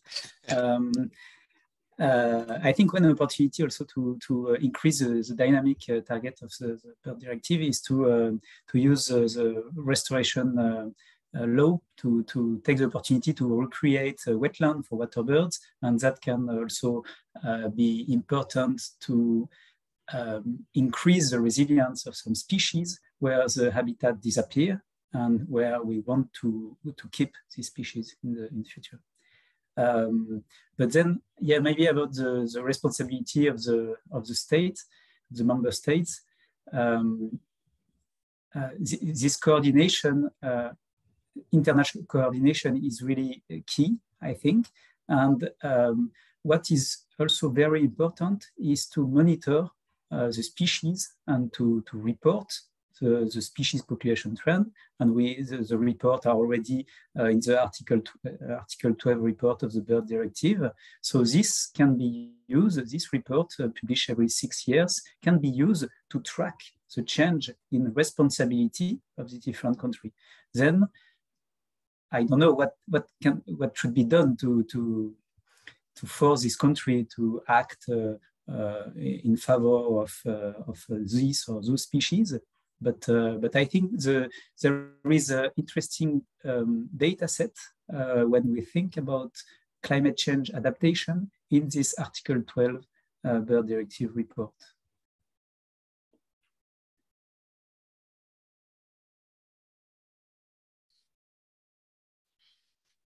Okay, I'm going to take also now an opportunity to remind the public that it's possible, should be possible to ask questions. If you raise your hand, you should be able to get an opportunity to talk. But if you are shy, you can also add questions in the chat still. We talked a lot about research findings. How do you think about further research? What needs to be done, or what is essential? I think Louisa touched upon some of these things, and I know many of you also have probably opinions on this. So if we especially think about climate change adaptation measures, well, what are the sort of key themes in the research, the key needs that are there? Some issues came up, like better data, but maybe some other things as well.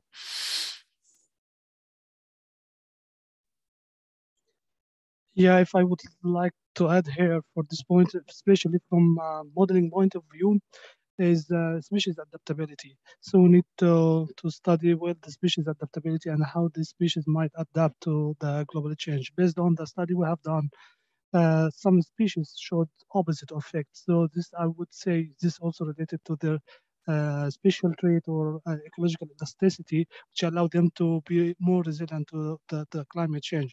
So they might find a new climate like still suitable for them, although it's a non-analog it's an analog condition.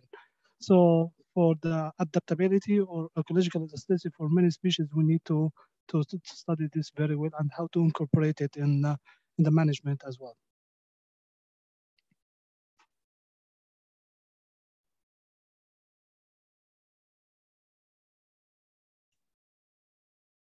If I may complement, to me, as I've tried to present, but the most relevant research to me nowadays is the one that helps or supports, rather site management, or even, well, site management if we talk about protected areas, but also the wider landscape management. So really understanding the research that supports decision making in terms of understanding what will be the ecological requirements of the species in the face of climate change, and how to manage our land and our sea, by the way, in face of those, to address those ecological requirements. So really supporting decision making on site management, and as Szabolcs rightly mentioned in relation to the CAP, how to design eco schemes and agro-environmental schemes in a way that really the ecological requirements of the species are satisfied in the landscape.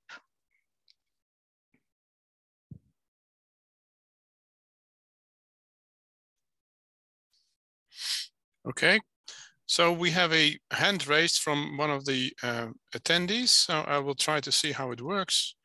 So Hans, you can should now be able to ask a question if you unmute yourself.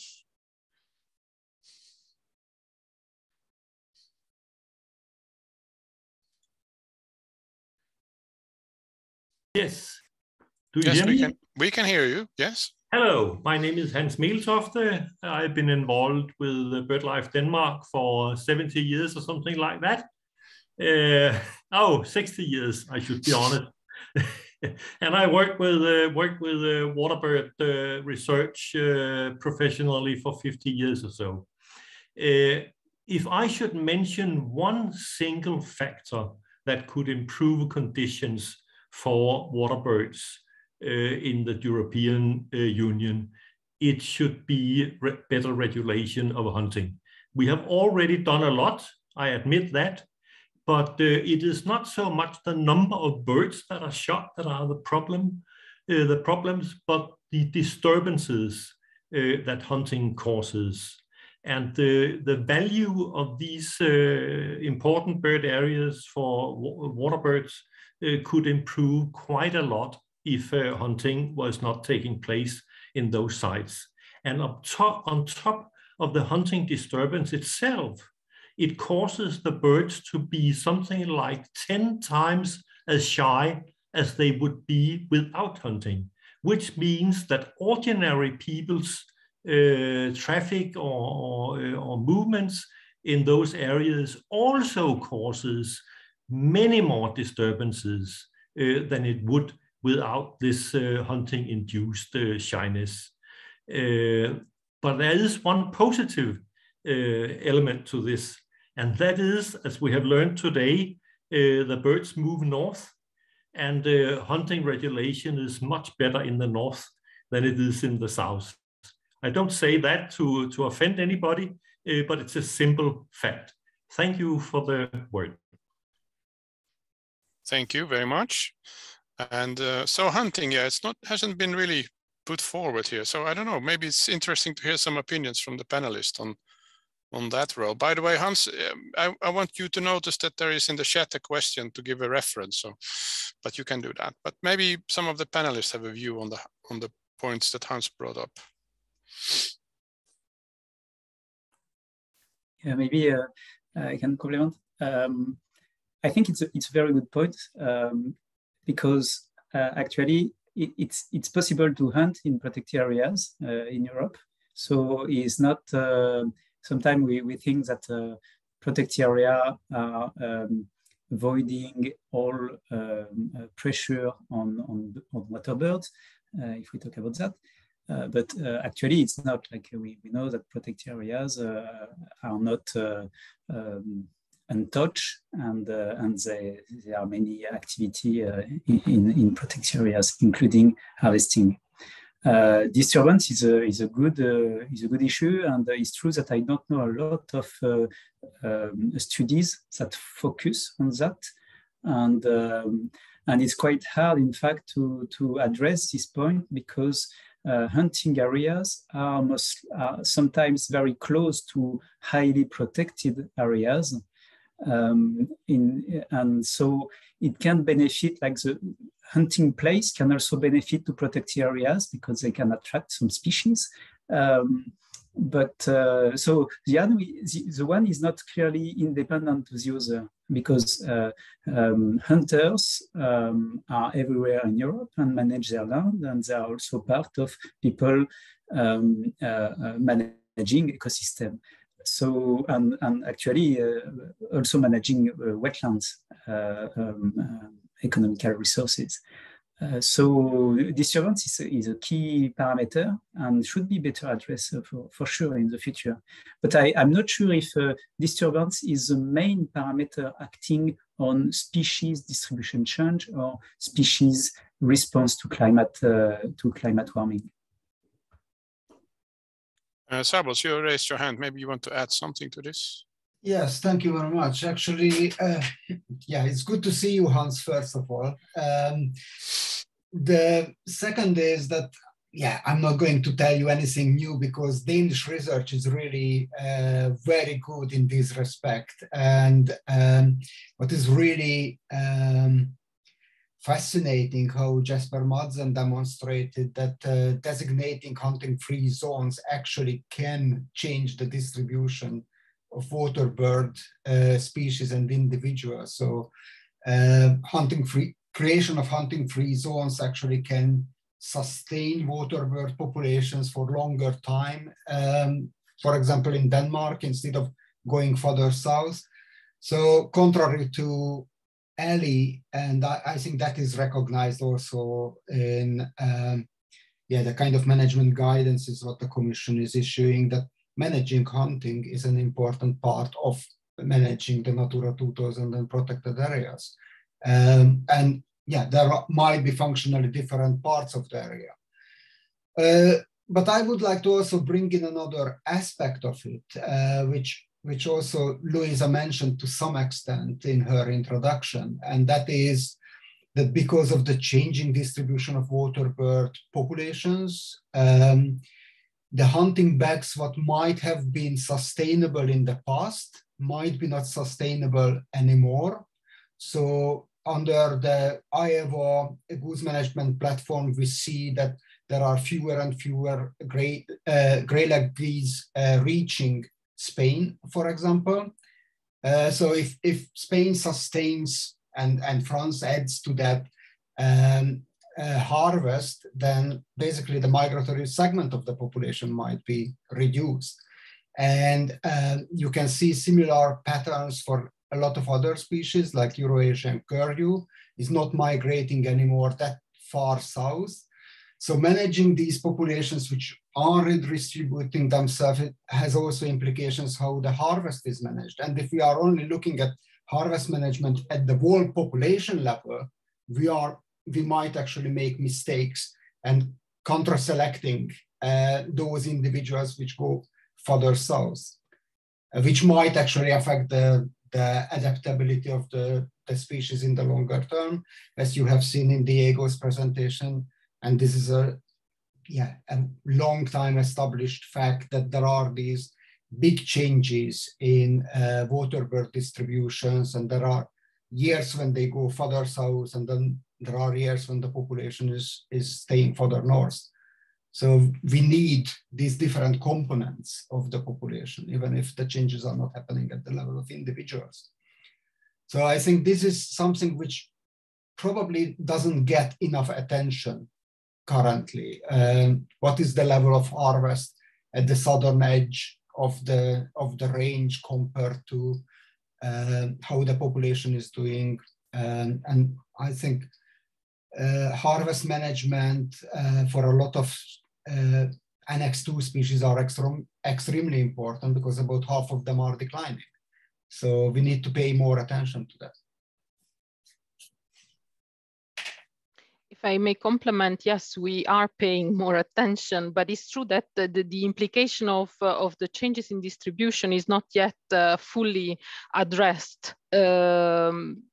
We have also worked on adaptive harvest mechanism for the European turtle dove, and we aim at developing in the EU more of this mechanism for declining species that are listed in Annex 2 of the Birds Directive. So indeed, the idea of adapting the timing, but also the hunting bag to the population size and trend is clearly there, and we need to just find the right tools to implement it in practice. And this new dimension of not only looking at flyer level, as Szabol just mentioned, but also at local level, this is a very important one, I understand, but how to consider it in the context of an adaptive harvest mechanism, this is something I would like to challenge you on, and really provide us with the supporting tool that we need to make these decisions. And in relation to what was mentioned, yes, hunting can indeed have an effect, and in concerning Natura 2000, we have the Birds and the Habitats Directive are quite clear that disturbance of the species population in the sites, in the protected sites, should be avoided if it is significant in relation to the conservation objectives. Therefore, where hunting provides or causes rather significant disturbances, this should not happen. So hunting is compatible with the protected areas management as far as it does not cause significant disturbance. So whenever this is the case, it means that hunting should be adapted so that it doesn't cause significant disturbance to the population of the target species in the sites. So the provision is there, and it's again a matter of implementing the requirement and finding really the right tools to achieve the non-disturbance objective that is set very clearly by the directive. Thank you.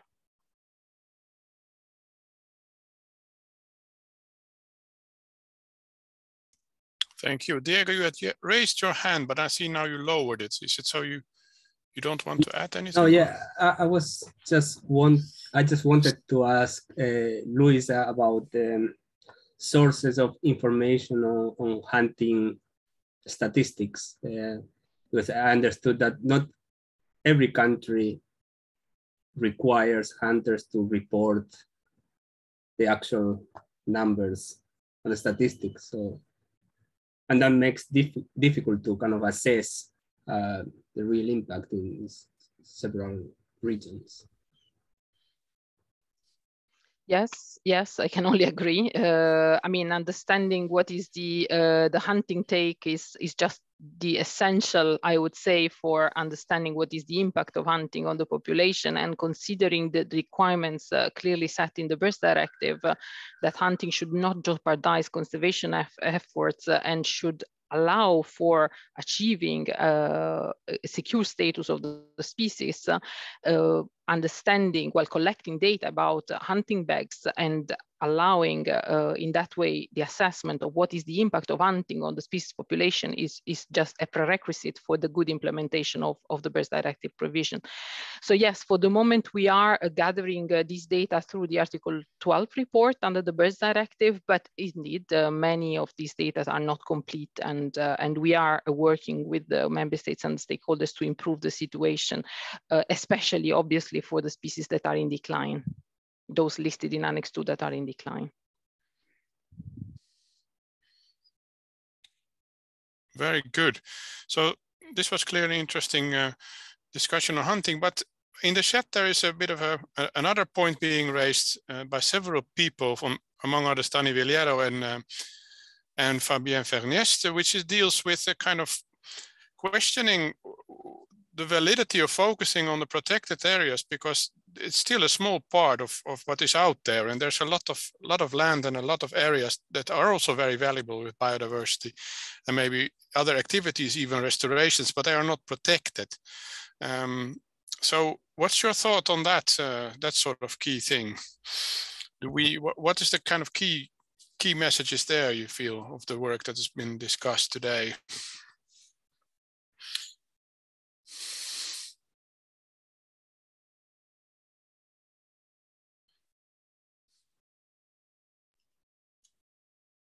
Savos. Maybe I would start off, because I have mentioned that also already in my presentation, that in Europe the breeding species are, according to our result, probably more exposed to the impacts of climate change than they are in the non-breeding seasons. And most of them in the breeding season are not concentrating on protected areas.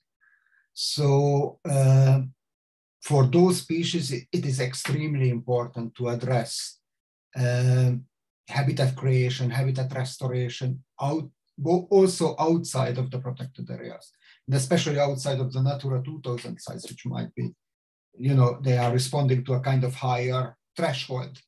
So yeah, addressing those is very important. And potential tools could be the eco schemes under the Common Agriculture Policy, but the study what sister organizations like BirdLife International and DEB put together, they show that these new CAP strategic plans did not really do as much for the eco schemes as it was expected, and especially not addressing the kind of preparedness for climate change adaptation. The other opportunity, as also Luisa mentioned, I think it's the new upcoming nature restoration law and the national nature restoration targets, but we have some concerns that, the limitations on funding and the fact that most of the funding is already allocated in most of the member states under, the CAP and under other mechanism will, how can I say it, restrict the ambitions of the member states. That's our fear as NGOs. So we are hoping that some mechanism will be found to address these. And I also would like to bring back here a point that most of the dispersed, I would put it differently. A large proportion of the dispersed species, and the larger proportion of the dispersed species than the colonial breeding species, is actually declining. So the declining species would require, the dispersed species would require measures on a larger scale outside of protected areas, but at the same time, they are also declining. And we know from yeah, all of the thinking about climate change, that you need to boost the population to be able to colonize new areas. If you have a declining population, then you have very bad chances to generate colonizers. So I think we are in a kind of double trouble situation here, because on one hand, these dispersed species are doing bad, and on the other hand, the policy tools are not effectively deployed, at least not in this programming period, I would argue. So we might have the legislation, we might have the goodwill, but an awful lot depends on how the member states are implementing the legislation at the national level.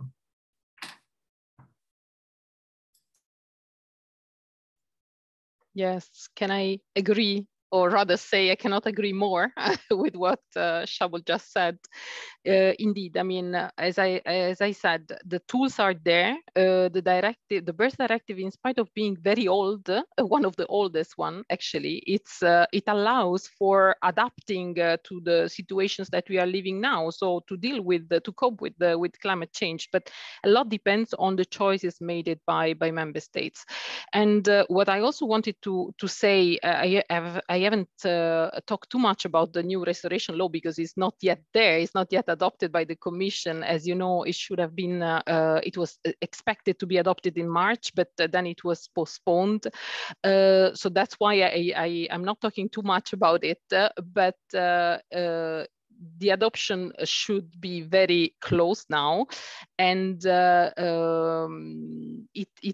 will really provide, I think, further tools as compared to what the nature legislation is already doing right now to support these needs that you are all highlighting. So to restore the wetlands and to indeed provide for new planning tools through the restoration plans that the member states will have to prepare to really upscale the restoration that is currently ongoing in some parts of Europe, but really upscale to a level that would secure the populations, including of those declining species in the EU. So yeah, this will come soon, and I hope we will have more opportunities to discuss once the proposal will be adopted by the Commission.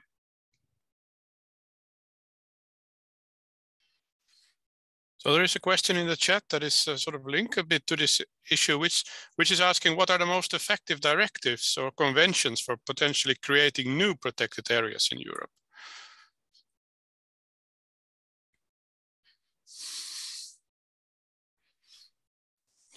Well, I would say the strategy, the biodiversity strategy is there, and it was, yes, it is a communication from the Commission, but it has been endorsed by the Council, by the member states. So that already provides, if you want, the framework for the decisions on enlarging protected areas in the EU.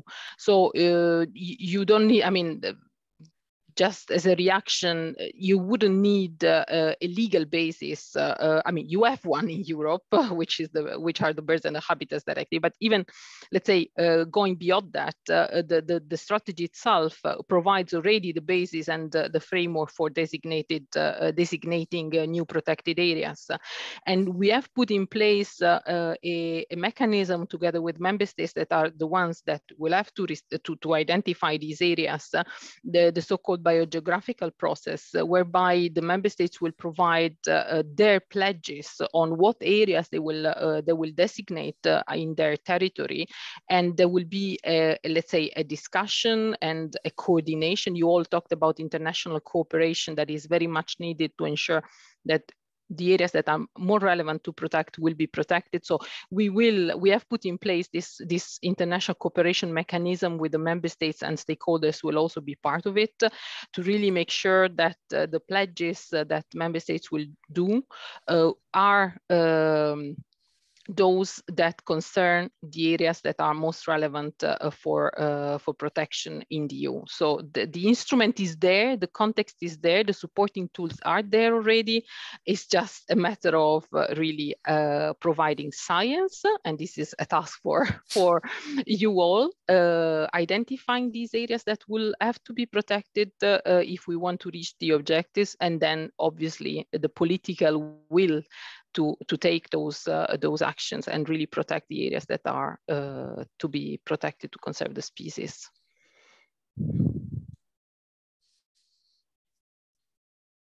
Eli, you want to add to this?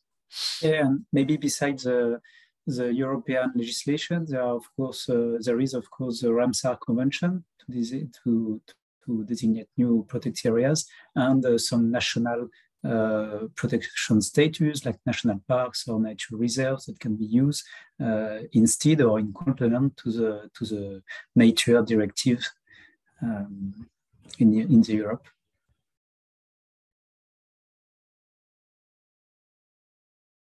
And there is obviously national legislation that in all member states provides for the, Shabol, she wanted to intervene. I only see now the end, but I mean- Just continue. Yeah, sorry. And the national legislation member states can already designate the areas. And indeed the 30% targets under the strategy for biodiversity is not only about Natura.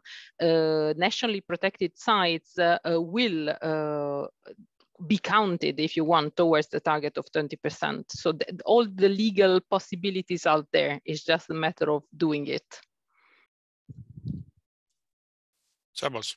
The only thing what I wanted to add at this point, that this is not going to lead to a new mechanism of protection, but at least it leads to a systematic review, what needs to be protected, or what are the important sites in the different countries, that under the Africa-Eurasian Waterbird Agreement, the contracting parties and range states are asked to communicate to the Iowa Secretariat the internationally and nationally important sites for the populations listed in Table 1 of Iowa.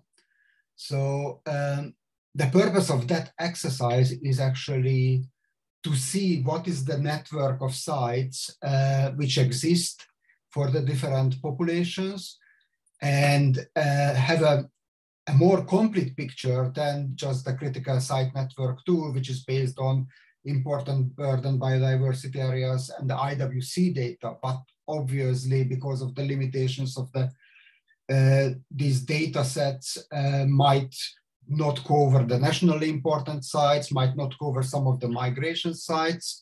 So it's really important, I think, that countries are really looking at this inventory and then develop a kind of action plan for themselves, how to protect them. And I've seen in the chat a comment from Olivia Crowe from BirdLife International talking about other effectively conserved and managed areas. And that might be actually also a tool. So it's not absolutely necessary that you designate sites as protected areas. For example, in the Netherlands, most of the meadow bird areas are, or the goose areas are not designated as protected areas, but they are kind of managed or try to be managed according to the requirements of the species.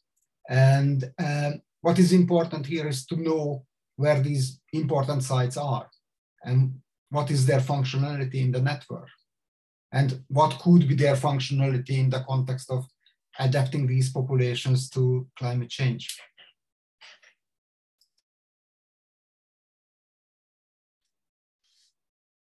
That's very good. We have maybe a bit of a different take that's also coming up in the chat. There's a question by Sean Kelly, which is trying to kind of, I guess, bridging the gap from the research and the sort of towards the people that are practitioners or policy makers. So the question here is, have the researchers produced some targeted communications that can be used by practitioners and policy makers and highlights what species or ecological groups each country might reasonably expect as new colonists or immigrants. So what's the feeling about this? Can these sort of models and ideas be translated into sort of very concrete kind of things? What do you think about that?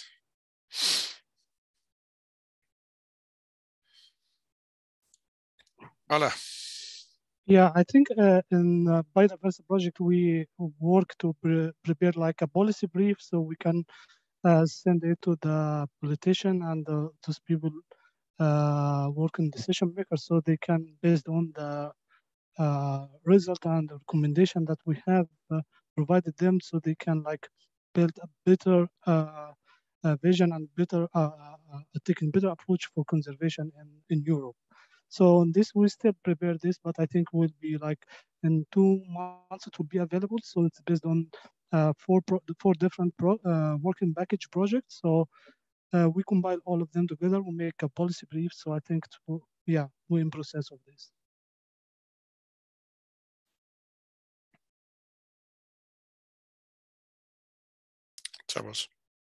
Yes, if I may also add, so I mentioned this in my presentation, this Climate Resilient Flyway network project. One of the output of that was the critical site network tool, which I put the link into the chat box so people can visit it.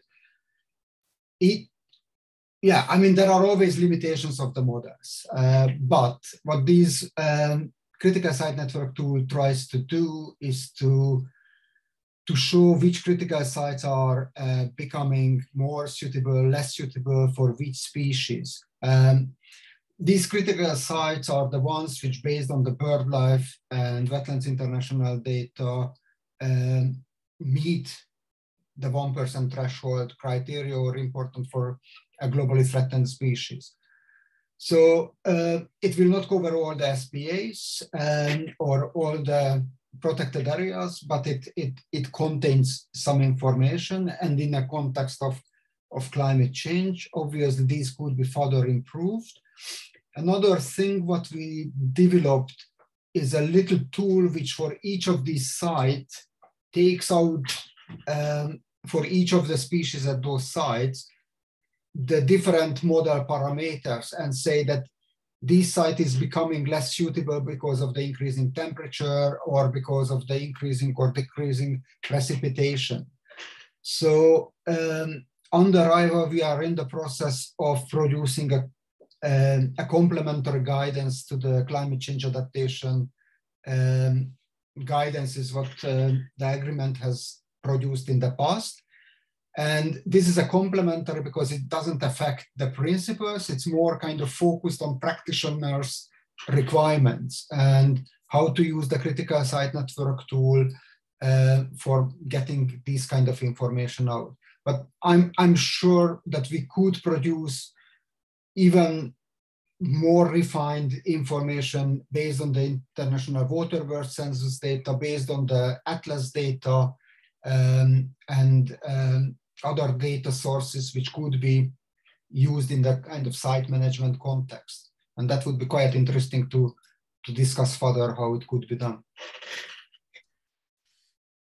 Yeah, I could actually also here perhaps invite maybe from the people listening that are more like practitioners or even site managers, some suggestions perhaps that you feel would be kind of issues that could be addressed by the scientific community, that or what kind of level of suggestions you would like to hear about.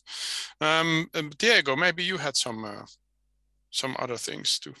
You had just a little bit related to the previous question is that we produced also a policy brief linked to the climate change impacts on the Baltic Sea region, together with Lee and others, where we assess the impacts of climate change on different primary and secondary parameters that are biotic and abiotic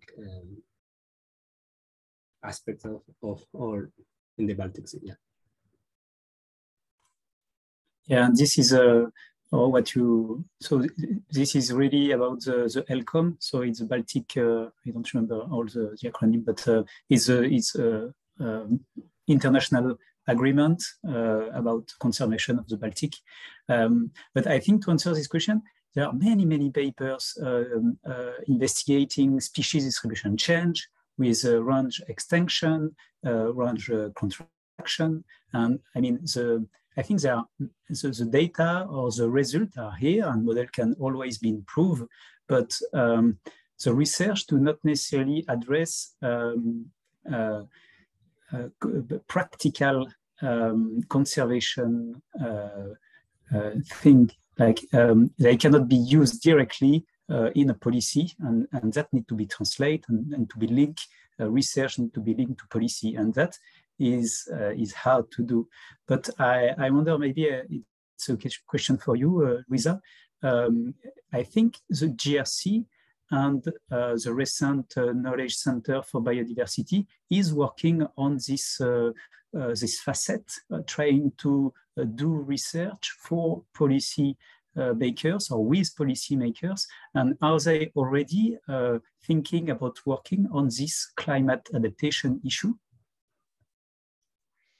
I mean, surely they are, yes, but I agree with what you said, that the if you want, the most difficult challenge is to make the connection. And as I said during my presentation at the end, we do need research that supports decision making and evidence-based policy making and implementation. So we do need, I think it's critical to create these links and to make, let's say, the research, the results of your research very relevant and expressed in a language that can be understood. I mean, sometimes communication is the critical factor, that it is not evident to understand, let's say, the results of your research, and for you to put it in terms that can be captured and taken up by policy making. So indeed, there is a need for better communication on that, and exchanges, maybe more exchanges among this the policy makers and the site managers and the researchers,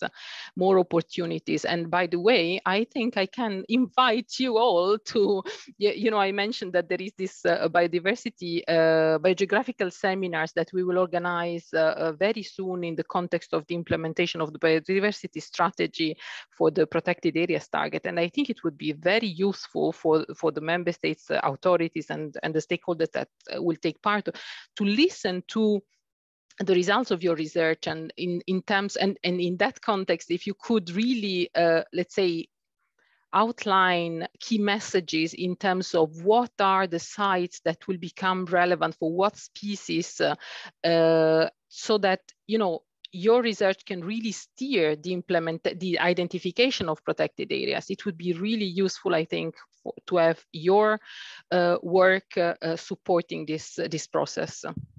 So I will contact you again for that. Okay, I also somehow feel that this is a very fitting note to end the discussion and to end this webinar. I would like to thank the 5 speakers for excellent presentation into this fascinating topic and likely really important issues for the future. And I would like to thank all those who have attended this webinar. And thank you. Thank you. Thank you. Bye. Thank you. Bye. Bye-bye. Bye-bye.